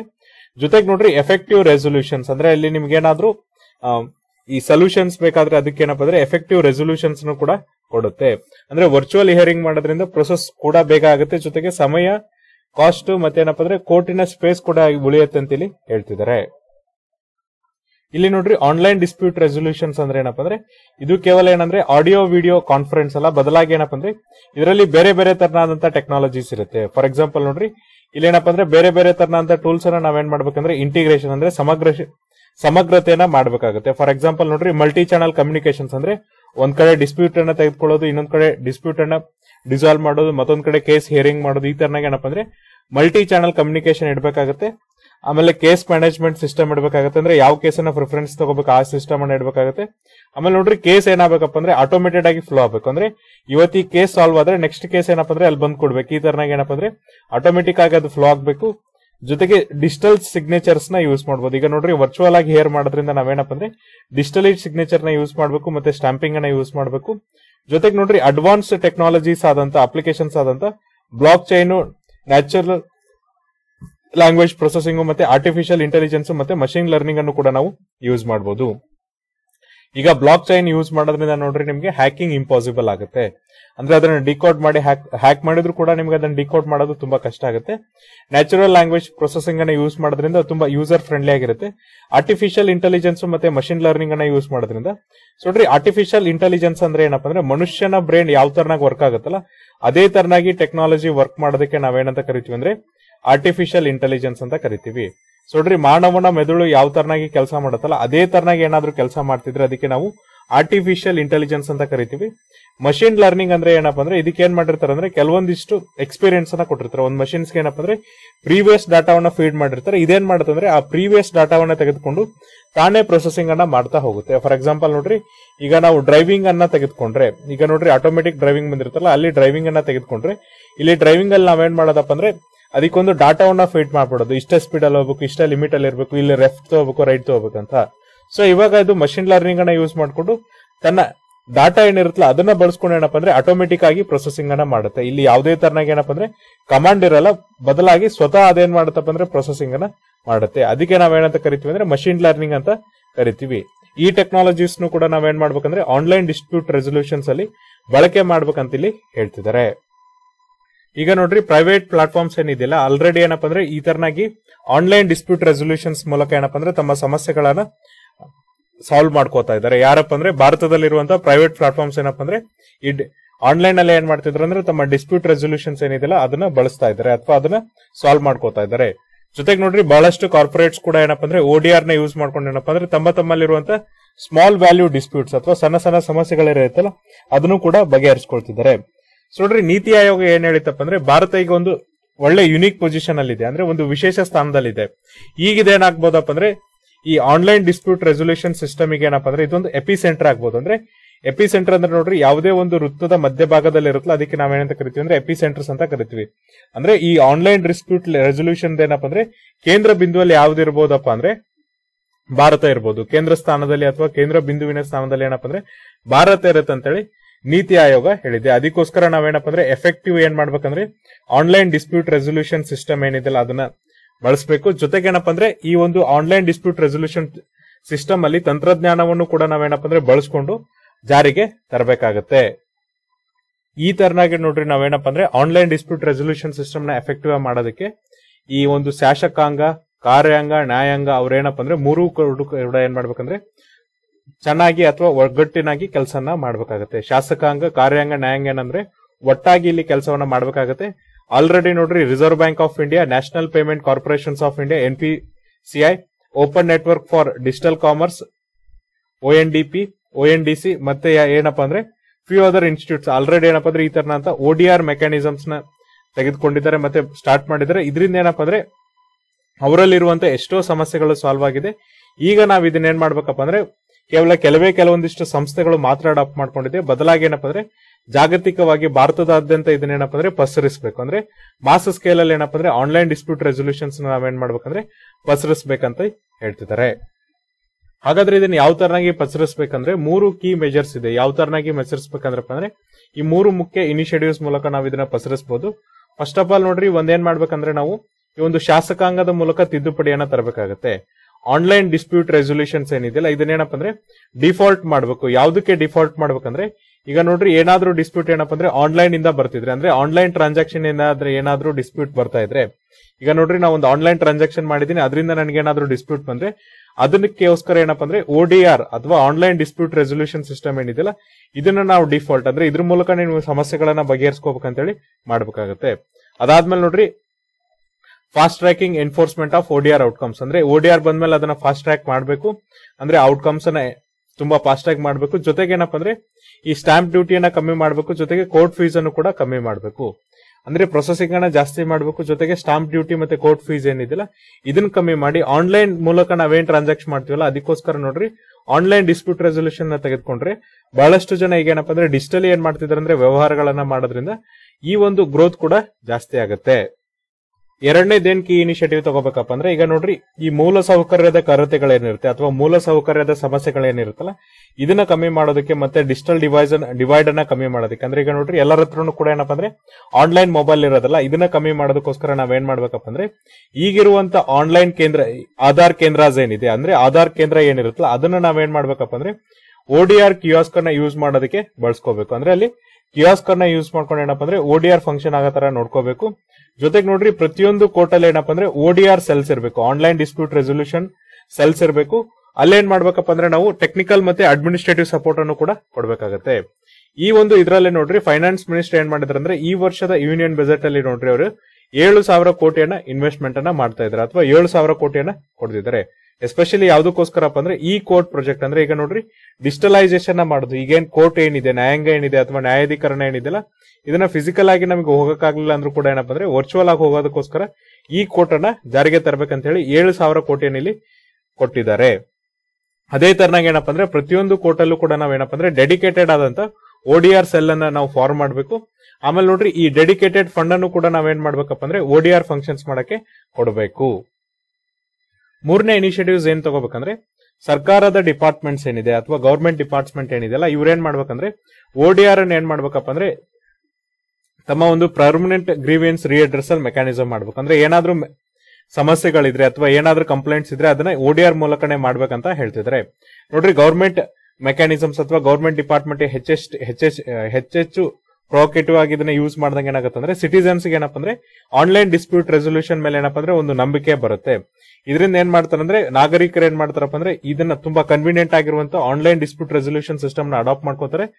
ಜೊತೆಗೆ ಇದೇನಾಗತ್ತಪ್ಪ ಅಂದ್ರೆ ತುಂಬಾ ಕಾಸ್ಟ್ ಎಫೆಕ್ಟಿವ್ ಆಗಿ ಅಂದ್ರೆ ಹೆಚ್ಚಿನ ಹಣ ಖರ್ಚಾಗದೆ ಏನಪ್ಪ ಅಂದ್ರೆ ಡಿಸ್ಪ್ಯೂಟ್ ಕೂಡ ಏನಾಗುತ್ತೆ ಅಂದ್ರೆ ರಿಸಾಲ್ವ್ ಆಗುತ್ತೆ.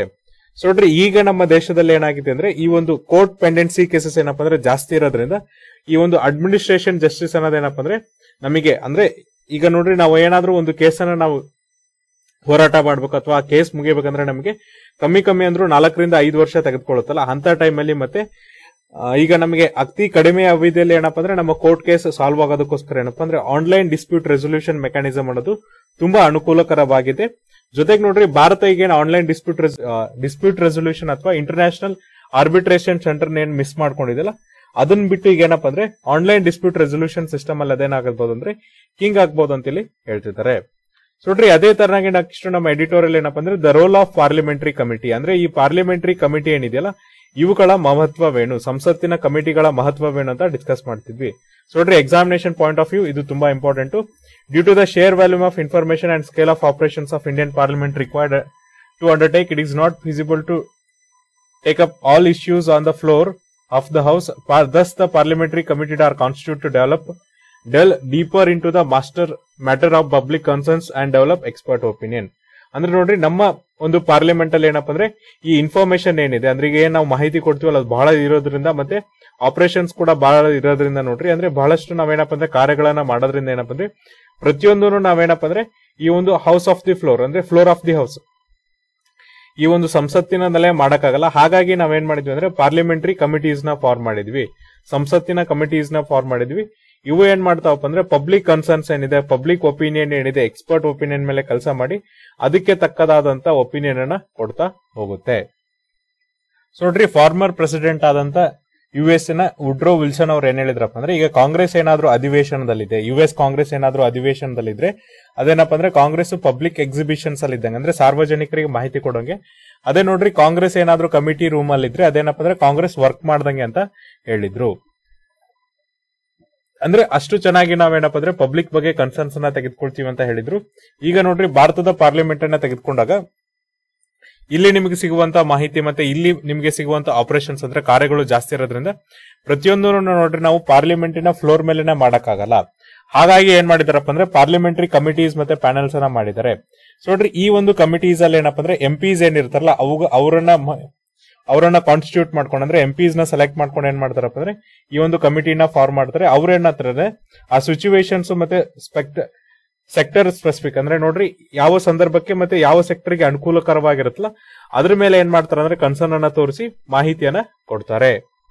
ಈಗ ನಾವೇನ್ ಅನ್ಕೋತಿದೀವಿ ಅಂದ್ರೆ ನೋಡ್ರಿ, ಪಾರ್ಲಿಮೆಂಟರಿ ಕಮಿಟಿ ಅಂದ್ರೆ ಕೇವಲ ಏನಪ್ಪಾ ಅಂದ್ರೆ ಏನ್ ಬಿಲ್ ಅನ್ನ ರೆಫರ್ ಮಾಡ್ತಾರೆ ಅಥವಾ ಏನ್ ಕಾನೂನನ್ನ ರೆಫರ್ ಮಾಡ್ತಾರಲ್ಲ ಅದನ್ನ ಮಾತ್ರ ಏನಪ್ಪಾ ಅಂದ್ರೆ ಅವರು ಡಿಸ್ಕಸ್ ಮಾಡ್ತಾರೆ ಅನ್ಕೊಂಡಿದ್ವಿ. ಅದ್ರ ಬದಲಾಗಿ ಏನಪ್ಪಾ ಅಂದ್ರೆ ಈ ಒಂದು ಕಮಿಟೀಸ್ ಏನ್ ಮಾಡುತ್ತೆ ಅಂದ್ರೆ ತುಂಬಾ ಕೆಲಸವನ್ನ ಮಾಡುತ್ತೆ. ಸೊ ನೋಡ್ರಿ, ಈ ಒಂದು ಪಾರ್ಲಿಮೆಂಟ್ ಅಲ್ಲಿ ನೋಡ್ರಿ ಏನೇನು ಡಿಬೇಟ್ ಗಳಾಗುತ್ತೆ, ಏನೇನು ಸ್ಪೀಚ್ ಆಗುತ್ತೆ, ಏನೇನು ಕಮಿಟಿ ಏನೋ ಒಂದೊಂದು ಕಮೆಂಟ್ ಹೇಳ್ತಾರೆ, ಅಂದ್ರೆ ಏನೇನು ಒಂದೊಂದು ಕಮೆಂಟ್ ಅನ್ನ ಮಾಡ್ತಾರೆ ಅಥವಾ ಒಂದೊಂದು ಬಿಲ್ ಬರುತ್ತಲ್ಲ ಅದ್ರ ಹಿಂದೆ ಏನಪ್ಪಾ ಅಂದ್ರೆ ಈ ತರದ ಪಾರ್ಲಿಮೆಂಟರಿ ಕಮಿಟಿದ್ ಏನಪ್ಪಾ ಅಂದ್ರೆ ತುಂಬಾ ಕೆಲಸಗಳನ್ನ ಮಾಡಿರ್ತಾರೆ. ಆಮೇಲೆ ನೋಡ್ರಿ, ಅದಕ್ಕೋಸ್ಕರ ಏನಪ್ಪಾ ಅಂದ್ರೆ ನಮ್ಗೆ ಭಾರತವನ್ನ ಒಂದು ಡೈನಾಮಿಕ್ ಪಾರ್ಲಿಮೆಂಟರಿ ಸಿಸ್ಟಮ್ ಮಾಡ್ಬೇಕಾಗಿದ್ರೆ, ಅಂದ್ರೆ ಇದು ತುಂಬಾ ಡೈನಾಮಿಕ್ ಆಗಿ ಕೆಲಸ ಮಾಡ್ತಿರ್ಬೇಕಾಗಿದ್ರೆ ಆ ಸಮಯದಲ್ಲಿ ನಮ್ಗೆ ಏನಪ್ಪಾ ಅಂದ್ರೆ ಈ ತರದ ಪಾರ್ಲಿಮೆಂಟರಿ ಕಮಿಟಿ ತುಂಬಾ ಅವಶ್ಯಕತೆ ಇದೆ. ಅದ್ರ ಬದಲಾಗಿ ಏನಪ್ಪಾ ಅಂದ್ರೆ ವರ್ಷದ ಕೆಲವು ತಿಂಗಳುಗಳಲ್ಲಿ ಮಾತ್ರ ಏನಪ್ಪಾ ಅಂದ್ರೆ ಎಂಪಿಸ್ ಸೇರಿ ನಾವೇನ್ ಮಾಡ್ತೀವಿ ಅಂದ್ರೆ ಡಿಬೇಟ್ ಅನ್ನ ಮಾಡ್ತೀವಿ. ಅಂದ್ರೆ ಆ ಡಿಬೇಟಿಗೆ ಬರಲ್ಲ, ಬದಲಾಗಿ ಏನಪ್ಪಾ ಅಂದ್ರೆ ಕಮಿಟೀಸ್ ಅನ್ನ ಫಾರ್ಮ್ ಮಾಡಿದಾಗ ಮಾತ್ರ ಏನಾಗುತ್ತೆ ಅಂದ್ರೆ ಅಲ್ಲಿ ಒಂದು ಎಫೆಕ್ಟಿವ್ ಮೆಕ್ಯಾನಿಸಮ್ಸ್ ಬರುತ್ತೆ ಅಂತ ಹೇಳಿ ಹೇಳ್ತಿದ್ದಾರೆ. ಎಸ್ಪೆಷಲಿ ಏನಪ್ಪಾ ಅಂದ್ರೆ ನಮ್ಮ ದೇಶದಲ್ಲಿ ನೋಡ್ರಿ ತುಂಬಾ ಮಲ್ಟಿಲ್ಯಾಟ್ರಲ್ ಡೈಲಾಗ್ ಇದೆ, ಅಂದ್ರೆ ನೋಡ್ರಿ ಬಹು ಆಯಾಮದಿಂದ ಏನಪ್ಪಾ ಅಂದ್ರೆ ಮಾತಾಡ್ತಾರೆ. ಅಲ್ಲಿ ನಮ್ಗೆ ಏನಾದ್ರೂ ಒಂದು ಏಕತೆನೆ ತಂದು ಒಂದು ಬಿಲ್ ಅನ್ನ ಪಾಸ್ ಮಾಡ್ಬೇಕಾದ್ರೆ ಪಾರ್ಲಿಮೆಂಟರಿ ಕಮಿಟೀಸ್ ಏನಿದೆಯಲ್ಲ ಇವರ ಪಾತ್ರ ಬಹಳ ಮಹತ್ವವಾಗಿದೆ. ಇತ್ತೀಚೆಗೆ ಏನಾಗ್ತಿದೆ ನೋಡ್ರಿ, ಪಾರ್ಲಿಮೆಂಟರಿ ಕಮಿಟಿಗೆ ಏನಪ್ಪಾ ಅಂದ್ರೆ ಈ ಒಂದು ಬಿಲ್ ಗಳನ್ನ ರೆಫರ್ ಮಾಡುವಂತದ್ದು ತುಂಬಾ ಕಮ್ಮಿ ಆಗ್ತಿದೆ. ಈಗ ನಾವು 17th ಲೋಕಸಭೆಯನ್ನ ಕನ್ಸಿಡರ್ ಮಾಡಿದ್ರೆ ಕೇವಲ ಏನ್ ಮಾಡಿದ್ರೆ ಅಂದ್ರೆ 14 ಬಿಲ್ ಗಳನ್ನ ಮಾತ್ರ ಏನ್ ಮಾಡಿದ್ರೆ ಅಂದ್ರೆ ಪಾರ್ಲಿಮೆಂಟರಿ ಕಮಿಟಿಯ ಪರೀಕ್ಷೆಗೆ ಅಥವಾ ಸೂಕ್ಷ್ಮ ಪರಿಶೀಲನೆಗೆ ಕಳಿಸಿದ್ದಾರೆ. ಅದೇ ನೋಡ್ರಿ, ನೀವು 16ನೇ ಒಂದು ಈ ಲೋಕಸಭೆಯನ್ನ ತೆಗೆದುಕೊಂಡ್ರೆ ಕೇವಲ 25% ಬಿಲ್ ಏನಿದೆ ಅಷ್ಟನ್ನ ಮಾತ್ರ ಏನಪ್ಪಾ ಅಂದ್ರೆ ಈ ಒಂದು ಕಮಿಟಿಯ ಸೂಕ್ಷ್ಮ ಪರಿಶೀಲನೆಗೆ ಮಾತ್ರ ಕಳಿಸಿದ್ದಾರೆ. ಅದೇ ನೀವು ನೋಡ್ರಿ 14 ಮತ್ತೆ 15ನೇ ಲೋಕಸಭೆಯನ್ನ ಕನ್ಸಿಡರ್ ಮಾಡಿದ್ರೆ 14ನೇ ಲೋಕಸಭೆಯಲ್ಲಿ ನೋಡ್ರಿ 60% ಏನ್ ಬಿಲ್ ಇದೆಯಲ್ಲ ಅದನ್ನ ಏನ್ ಮಾಡಿದ್ರಪ್ಪ ಅಂದ್ರೆ ಪಾರ್ಲಿಮೆಂಟರಿ ಕಮಿಟಿಗೆ ರೆಫರ್ ಮಾಡಿದ್ರೆ 15ನೇ ಲೋಕಸಭೆಯಲ್ಲಿ ಏನಪ್ಪಾ ಅಂದ್ರೆ 71% ಬಿಲ್ ಅನ್ನ ಏನ್ ಮಾಡಿದ್ರು ಅಂದ್ರೆ ಪಾರ್ಲಿಮೆಂಟರಿ ಕಮಿಟಿಗೆ ರೆಕಮೆಂಡೇಶನ್ಸ್ ಮಾಡಿದ್ರು. ಇದು ಏನ್ ತೋರಿಸುತ್ತಂದ್ರೆ ನಮ್ಮ ರಾಷ್ಟ್ರೀಯ ಲೆಜಿಸ್ಲೇಷನ್ಸ್ ಏನಿದೆ ಅಂದ್ರೆ ರಾಷ್ಟ್ರೀಯದ ಶಾಸಕಾಂಗ ಏನಿದೆ ಅದೇನಪ್ಪ ಅಂದ್ರೆ ಎಕ್ಸ್ಪರ್ಟ್ ಸ್ಕ್ರೂಟಿನಿಟಿ ಅಂದ್ರೆ ನೋಡ್ರಿ ಎಕ್ಸ್ಪರ್ಟ್ ಇಂದ ಏನಪ್ಪಾ ಅಂದ್ರೆ ಸೂಕ್ಷ್ಮ ಪರಿಶೀಲನೆ ಆಗೋದು ಕಮ್ಮಿ ಆಗ್ತಿದೆ ಅಂತ ಇಲ್ಲಿ ಎಕ್ಸ್ಪರ್ಟ್ ಒಪಿನಿಯನ್ ಕೊಡ್ತಿದ್ದಾರೆ. ಈಗ ನೋಡ್ರಿ, ಕಮಿಟೀಸ್ ಯಾವ ತರನಾಗಿ ಬಂತಂದ್ರೆ ಸ್ಟ್ರಕ್ಚರ್ಡ್ ಕಮಿಟಿ ಸಿಸ್ಟಮ್ ಯಾವಾಗಿಂದ ಸ್ಟಾರ್ಟ್ ಆಯ್ತಪ್ಪ ಅಂದ್ರೆ ಕೇವಲ 1993 ಸ್ಟಾರ್ಟ್ ಆಯ್ತು. ಅಂದ್ರೆ ಈ ಒಂದು ಸ್ಟ್ರಕ್ಚರ್ ಅಲ್ಲಿ ಕಮಿಟಿ ಇರ್ಬೇಕನ್ನೋದು ಏನಪ್ಪಾ ಅಂದ್ರೆ 1993 ಮಾತ್ರ ಸ್ಟಾರ್ಟ್ ಆಯ್ತು. ಇಂಡಿವಿಜುವಲ್ ಕಮಿಟೀಸ್ ಏನಿದೆಯಲ್ಲ ಅದನ್ನ ಏನ್ ಮಾಡ್ತಿದ್ರಪ್ಪ ಅಂದ್ರೆ ಇಂಡಿಪೆಂಡೆಂಟ್ಸ್ ಅಂದ್ರೆ ಸ್ವತಂತ್ರ ಬಂದಾಗಿಂದನೂ ಕೂಡ ಏನಪ್ಪಾ ಅಂದ್ರೆ ಫಾರ್ಮ್ ಅನ್ನ ಮಾಡ್ತಾ ಇದ್ರು. ಈ ಇನ್ಸ್ಟೆನ್ಸ್ ಅಲ್ಲಿ ನೋಡ್ರಿ ನಾವೇನ್ ಮಾಡ್ಬೇಕಂದ್ರೆ 5 ಮುಖ್ಯ ಕಮಿಟಿಗಳನ್ನ ನಾವಿಲ್ಲಿ ಡಿಸ್ಕಸ್ ಮಾಡ್ಬೇಕಾಗತ್ತೆ. ಅದರಲ್ಲಿ ಫಸ್ಟ್ ಇಂಪಾರ್ಟೆಂಟ್ ಕಮಿಟಿ ಏನಪ್ಪಾ ಅಂದ್ರೆ ಅಡ್ವೋಕ್ committee on citizenship loss. So ನೋಡ್ರಿ, ಅಡ್ವೋಕ್ ಅಂದ್ರೆ ಎಮರ್ಜೆನ್ಸಿ ಆರ್ ನೀಡೆಡ್ ಅಂತ ಯಾವಾಗ ನಮಗೆ ಬೇಕನ್ಸುತ್ತಲ್ಲ ಅವಾಗ ಫಾರ್ಮ್ ಮಾಡುವಂತದಕ್ಕೆ ನಾವೇನಂತ ಕರಿತೀವಿ ಅಂದ್ರೆ ಅಡ್ವೋಕ್ ಅಂತ ಕರಿತೀವಿ. ಸೊ ನೋಡ್ರಿ, ಅಡ್ವೋಕ್ ಮೀನಿಂಗ್ ಅಂದ್ರೆ ನೀಡೆಡ್, ನಿಮ್ಗೆ ನೆಸೆಸಿಟಿ ಇರುತ್ತೆ ಅವಾಗ ಬೇಕಾಗತ್ತಲ್ಲ ಅವಾಗ ಫಾರ್ಮ್ ಮಾಡೋದಕ್ಕೆ ನಾವೇನಂತೀವಿ ಅಂದ್ರೆ ಅಡ್ವೋಕ್ ಅಂತ ಕರಿತೀವಿ. ಸೊ ನೋಡ್ರಿ, ನಿಮಗೆ ಗೊತ್ತು ಸ್ವತಂತ್ರ ಬಂದ ತಕ್ಷಣ ಪ್ರಪ್ರಥಮ ನಮ್ಮ ಮುಖ್ಯ ಕೆಲಸ ಏನಿರುತ್ತಪ್ಪ ಅಂದ್ರೆ ನಾಗರಿಕತೆನ ಕೊಡೋದು. ಹಾಗಾಗಿ ಏನಪ್ಪಾ ಅಂದ್ರೆ ಈ ನಾಗರಿಕತೆ ಬಗ್ಗೆ ಡಿಸ್ಕಸ್ ಮಾಡಕ್ಕೆ ಮತ್ತೆ ಭಾರತದ ನಾಗರಿಕತೆಗೆ ಇರುವಂತಹ ಮಹತ್ವದ ಬಗ್ಗೆ ಡಿಸ್ಕಸ್ ಮಾಡಕ್ಕೆ ಏನಪ್ಪಾ ಅಂದ್ರೆ ಈ ಅಡ್ವೋಕ್ ಕಮಿಟಿನಲ್ಲಿ ಫಾರ್ಮ್ ಮಾಡಿದ್ರು. ನೆಕ್ಸ್ಟ್ ಇರುವಂತ 2 ಮುಖ್ಯ ಕಮಿಟಿಗಳು ಯಾವ್ದಪ್ಪ ಅಂದ್ರೆ ಫಸ್ಟ್ ಕಮಿಟಿ ನೋಡ್ರಿ, north East frontier tribal and excluded area sub committee. ಇದೇನಪ್ಪ ಅಂದ್ರೆ ಜುಲೈ 28, 1947 ಫಾರ್ಮ್ ಮಾಡ್ತಾರೆ. ಇಲ್ಲಿ ಅಸ್ಸಾಂ ಅಂತ ಮೆನ್ಷನ್ ಮಾಡಿದ್ರೆ ಅಂದ್ರೆ ಅಸ್ಸಾಮಿನ ರೀಜನ್ ಅಲ್ಲಿ ಫಾರ್ಮ್ ಮಾಡದಂತ ಕಮಿಟಿ. ಇನ್ನೊಂದು ಕಮಿಟಿ ಏನಪ್ಪಾ ಅಂದ್ರೆ excluded and partially excluded areas other than Assam, ಅಂದ್ರೆ ಅಸ್ಸಾಮನ್ನ ಬಿಟ್ಟು ಉಳಿದಂತ ಏರಿಯಾದಲ್ಲಿರುವಂತ ಸಬ್ ಕಮಿಟಿ. ಇದನ್ನೇನಪ್ಪ ಅಂದ್ರೆ ಆಗಸ್ಟ್ 18, 1947 ಫಾರ್ಮ್ ಮಾಡ್ತಾರೆ. ಸೊ ನೋಡ್ರಿ, ಮೊದಲನೇ ಕಮಿಟಿ ಏನಪ್ಪಾ ಅಂದ್ರೆ GN ಬರೋಡಲಿ ಅನ್ನೋರು ಏನಪ್ಪಾ ಅಂದ್ರೆ ಚೇರ್ ಅನ್ನ ಮಾಡಿರ್ತಾರೆ, ಅಂದ್ರೆ ಇವರು ಅಧ್ಯಕ್ಷರಾಗಿರ್ತಾರೆ. ಇವ್ರೇನಂದ್ರೆ ನಾಗಾ, ಕಾಶಿ, ಗಾರೋ, ಜೈಂತಿಲಾ, ಮಿಕ್ರಿ ಏನ್ ಹಿಲ್ಸ್ ಇದೆಯಲ್ಲ ಅಲ್ಲಿ ಇರುವಂತ ಜನರ ಒಂದು ಜೀವನ, ಅವರ ಡಿಮ್ಯಾಂಡ್ ಏನು ಅಂದ್ರೆ ಅವರ ಬೇಡಿಕೆಗಳೇನು, ಅವರ ನಂಬಿಕೆಗಳೇನು ಮತ್ತೆ ಅವರ ಸಂಪ್ರದಾಯಗಳೇನು ಅದ್ರ ಬಗ್ಗೆ ಅವರು ಸ್ಟಡಿಯನ್ನ ಮಾಡ್ತಾರೆ. ಆಮೇಲೆ ನೋಡ್ರಿ, ಅಲ್ಲಿ ಜನರ ಜೀವನ ಯಾವ ತರನಾಗಿದೆ, ಅಲ್ಲಿ ನೋಡ್ರಿ ಜನರು ಫಾರೆಸ್ಟ್ ಮೇಲೆ ಎಷ್ಟು ಡಿಪೆಂಡ್ ಆಗಿದ್ದಾರೆ, ಅಲ್ಲಿರುವಂತ ಭೂಮಿ ಮೇಲೆ ಎಷ್ಟು ಡಿಪೆಂಡ್ ಆಗಿದ್ದಾರೆ, ಸ್ಥಳೀಯ ಸರ್ಕಾರ ಯಾವ ತರನಾಗಿ ಕೆಲಸ ಮಾಡುತ್ತೆ, ಕೋರ್ಟ್ ಯಾವ ತರನಾಗಿ ಕೆಲಸ ಮಾಡುತ್ತೆ, ಅಲ್ಲಿ ಫೈನಾನ್ಸಿಂಗ್ ಅಂದ್ರೆ ಆರ್ಥಿಕತೆ ಯಾವ ತರನಾಗಿ ನಡೆಯುತ್ತೆ, ಅಲ್ಲಿ ನೋಡ್ರಿ ತೆರಿಗೆಗಳನ್ನ ಯಾವ ತರನಾಗಿ ವಿಧಿಸ್ತಾರೆ. ಇದರಿಂದ ಏನಾಗುತ್ತಪ್ಪ ಅಂದ್ರೆ ಸರ್ಕಾರಕ್ಕೆ ನೋಡ್ರಿ ಒಂದು ಇನ್ವ್ಯಾಲ್ಯೂಯೇಬಲ್ ಅಂದ್ರೆ ನಾವು ವ್ಯಾಲ್ಯೂವನ್ನೇ ಕಟ್ಟಕ್ ಆಗದೆ ಇರುವಂತ ಒಂದೇನಪ್ಪ ಅಂದ್ರೆ ಮಾಹಿತಿ ಸಿಗುತ್ತೆ. ಅಲ್ಲಿ ಅವ್ರು ಏನ್ ಮಾಡ್ಬೋದು ಅಂದ್ರೆ ಆ ಸ್ಥಳೀಯವಾಗಿರುವ ಮಾಹಿತಿಯನ್ನು ಇಟ್ಕೊಂಡು ಏನಪ್ಪ ಅಂದ್ರೆ ಸರ್ಕಾರ ರಚಿಸಕ್ಕೆ ತುಂಬಾ ಅನುಕೂಲ ಆಗುತ್ತೆ. 2ನೇ ಕಮಿಟಿಯನ್ನ ಯಾರು ಫಾರ್ಮ್ ಮಾಡಿರ್ತಾರೆ ಅಥವಾ ಯಾರು ಅಧ್ಯಕ್ಷರಾಗಿರ್ತಾರೆ ಅಂದ್ರೆ ಜೈಪಾಲ್ ಸಿಂಗ್ ಅನ್ನೋರ ಅಧ್ಯಕ್ಷತೆನ ಹೊಂದಿರ್ತಾರೆ. ಇಲ್ಲಿ ನೋಡ್ರಿ ಇವರೇನಪ್ಪ ಅಂದ್ರೆ ಛೋಟಾ ನಾಗ್ಪುರ್ ಪ್ಲೇಟೋ ಏನಿದೆಯಲ್ಲ ಅದ್ರ ಸುತ್ತಮುತ್ತಲಿನ ಪ್ರದೇಶಗಳ ಬಗ್ಗೆ ಡಿಸ್ಕಷನ್ ಅನ್ನ ಮಾಡ್ತಾರೆ. ಸೊ ನೋಡ್ರಿ, ಇಲ್ಲಿ ಆದಿವಾಸಿ ಲೀಡರ್ ಆದಂತ ಮುಂಡಾ ಅವ್ರು ಏನ್ ಮಾಡ್ತಾರಪ್ಪ ಅಂದ್ರೆ ಆಬ್ಜೆಕ್ಟ್ ಅನ್ನ ಮಾಡ್ತಾರೆ. ಎಸ್ಪೆಷಲಿ ಏನಪ್ಪ ಅಂದ್ರೆ ಮಣಬೂಮ್, ಹಜಾರಿಬಂಗ್ ಮತ್ತೆ ಪಲ್ಮಾನು ಅನ್ನೋ ಡಿಸ್ಟ್ರಿಕ್ಟ್ಸ್ ಅನ್ನ ನೀವೇನಪ್ಪ ಅಂದ್ರೆ ಈ ರಿಪೋರ್ಟ್ ನ ಆಂಬಿಟ್ ಅಲ್ಲಿ ಬಿಟ್ಟಿದ್ರಿಂದ ಅಂದ್ರೆ ಈ ವರದಿಯಲ್ಲಿ ಸೇರಿಸಿದ್ರಿಂದ ಅವರು ಏನ್ ಮಾಡ್ತಾರೆ ಅಂದ್ರೆ ಅಬ್ಜೆಕ್ಷನ್ ಅಂದ್ರೆ ವಿರೋಧವನ್ನ ಮಾಡ್ತಾರೆ. ಆಮೇಲೆ ನೋಡ್ರಿ ಅವ್ರ ಏನ್ ಹೇಳ್ತಾರೆ ಅಂದ್ರೆ ಎಂಪೆರಿಕಲ್ ಎವಿಡೆನ್ಸ್ ಏನಿದೆ ಅಂದ್ರೆ ನಿಮ್ಗೆ ಏನ್ ಸ್ಟಾಟಿಸ್ಟಿಕ್ಸ್ ಇದೆಯಲ್ಲ ಅದ್ರ ಮೇಲೆ ನೀವು ಏನಪ್ಪ ಅಂದ್ರೆ ಕನ್ಸಿಡರೇಷನ್ಸ್ ನ ಮಾಡ್ರಿ. ಜೊತೆಗೆ ಏನಪ್ಪ ಅಂದ್ರೆ ಈ 6 ಜಿಲ್ಲೆಗಳೇನಿದೆಯಲ್ಲ ಅವುಗಳನ್ನು ಕೂಡ ಏನಪ್ಪ ಅಂದ್ರೆ ಈ ಒಂದು ಶೆಡ್ಯೂಲ್ಸ್ ಅಲ್ಲಿ ಅಂದ್ರೆ ಈಗ ನೋಡ್ರಿ ನೀವೇನ್ ಶೆಡ್ಯೂಲಿಂಗ್ ಅನ್ನ ಮಾಡ್ತಿದ್ರಲ್ಲ ಅದ್ರೊಳಗೆ ಸೇರಿಸ್ಕೊಳ್ಳಿ. ಇದು ಕೇವಲ ಏನಪ್ಪ ಅಂದ್ರೆ ಆಡಳಿತಾತ್ಮಕ ದೃಷ್ಟಿಯಿಂದ ಅಥವಾ ಆಡಳಿತಾತ್ಮಕ ಕಾರಣಗಳಿಂದ ಮಾತ್ರ ಇದು ಕರೆಕ್ಟ್ ಆಗಿಲ್ಲ. ಬದಲಾಗಿ ಏನಪ್ಪ ಅಂದ್ರೆ ಇಲ್ಲಿ ಬದುಕುವಂತ 14,79,485 ಆದಿವಾಸಿಗಳೇನಿದೆಯಲ್ಲ ಆ ಜನರನ್ನು ಕೂಡ ನೀವು ಈ ಒಂದು ಪ್ರದೇಶಗಳಿಗೆ ಸೇರಿಸೋದ್ರಿಂದ ಏನಾಗುತ್ತಪ್ಪ ಅಂದ್ರೆ ನಿಮಗೆ ಒಂದು ಟ್ರೈಬಲ್ ಅಡ್ವೈಸರಿ ಕೌನ್ಸಿಲ್ ಕೊಡಕ್ಕೆ ಏನಾಗುತ್ತೆ ಅಂದ್ರೆ ಇಲ್ಲಿ ನೀವೇನ್ ಮಾಡ್ಬೋದು ಅಂದ್ರೆ ಆಟೋಮನಸ್ ಡಿಸ್ಟ್ರಿಕ್ಟ್ಸ್ ಅನ್ನ ಫಾರ್ಮ್ ಮಾಡಕ್ಕೆ ಮತ್ತೆ ಟ್ರೈಬ್ಸ್ ಅನ್ನ ಅಂದ್ರೆ ಈ ಪಂಗಡಗಳು ಬುಡಕಟ್ಟು ಜನಾಂಗಗಳಂತ ನೋಡ್ರಿ ಬುಡಕಟ್ಟು ಜನಾಂಗದವರ ಹಕ್ಕನ್ನ ಕಾಪಾಡೋದಕ್ಕೆ ಅನುಕೂಲ ಆಗುತ್ತೆ ಅಂತ ಹೇಳ್ತಾರೆ. ಇದಾದ್ಮೇಲೆ ನೋಡ್ರಿ ನೆಕ್ಸ್ಟ್ ಏನಪ್ಪ ಅಂದ್ರೆ ಟ್ರೈಬಲ್ ಅಡ್ವೈಸರಿ ಕೌನ್ಸಿಲ್ ಅನ್ನ ಶ್ರೀ ಎ.ವಿ. ಟಕ್ಕರ್ ಅವ್ರ ಏನಪ್ಪ ಅಂದ್ರೆ ಚೇರ್ಮನ್ ಆಗಿದ್ದಾಗ ಈ ಇಶ್ಯೂಸ್ ಅನ್ನ ನೋಡ್ತಾರೆ. ನೋಡ್ಬಿಟ್ಟು ಏನ್ ಹೇಳ್ತಾರೆ ಅಂದ್ರೆ ಬೌಂಡ್ರಿ ಕಮಿಷನ್ಸ್ ಏನಪ್ಪ ಅಂದ್ರೆ ಈ ಒಂದು ಅವಾರ್ಡ್ ಅನ್ನ ಕೊಡುವಷ್ಟು ಅಧಿಕಾರ ಇಲ್ಲ, ಇದೇನಾಗಿದೆ ಅಂದ್ರೆ ಅನ್ಲ್ಯಾಟ್ರಲೇಬಲ್ ಆಗಿದೆ ಅಂತ ಅವರು ಡಿಸಿಷನ್ ಅನ್ನ ತೆಗೆದುಕೊಳ್ತಾರೆ.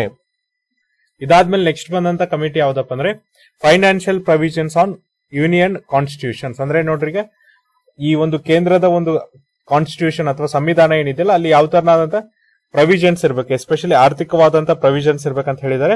ಇದನ್ನ ನೋಡ್ರಿ ಡಿಸೆಂಬರ್ 5, 1947 ಫಾರ್ಮ್ ಮಾಡ್ತಾರೆ. ಇದರ ಮುಖ್ಯ ರೆಸ್ಪಾನ್ಸಿಬಿಲಿಟಿ ಏನಿತ್ತಪ್ಪ ಅಂದ್ರೆ ಇದು ಶಿಫಾರಸನ್ನ ಮಾಡಬೇಕಿತ್ತು.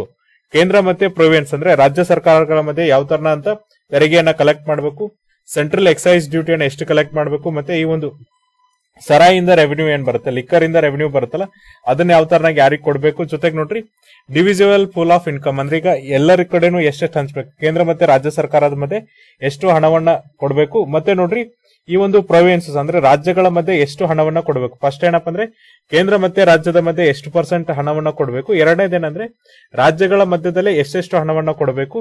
ಜೊತೆಗೆ ರೆಸಿಡ್ಯೂರ್ಸ್ ಪವರ್ ಅಂದ್ರೆ ಯಾರ ಹತ್ರ ಎಷ್ಟು ಅಧಿಕಾರ ಇರಬೇಕು. ಇದಾದ್ಮೇಲೆ ನೋಡ್ರಿ ಆಡಿಟರ್ ಜನರಲ್ ಮತ್ತೆ ಬೇರೆ ಬೇರೆ ವಿಷಯಗಳ ಬಗ್ಗೆನೂ ಕೂಡ ಏನಂದ್ರೆ ಇದು ಮಾಹಿತಿಯನ್ನ ಕೊಡ್ತು.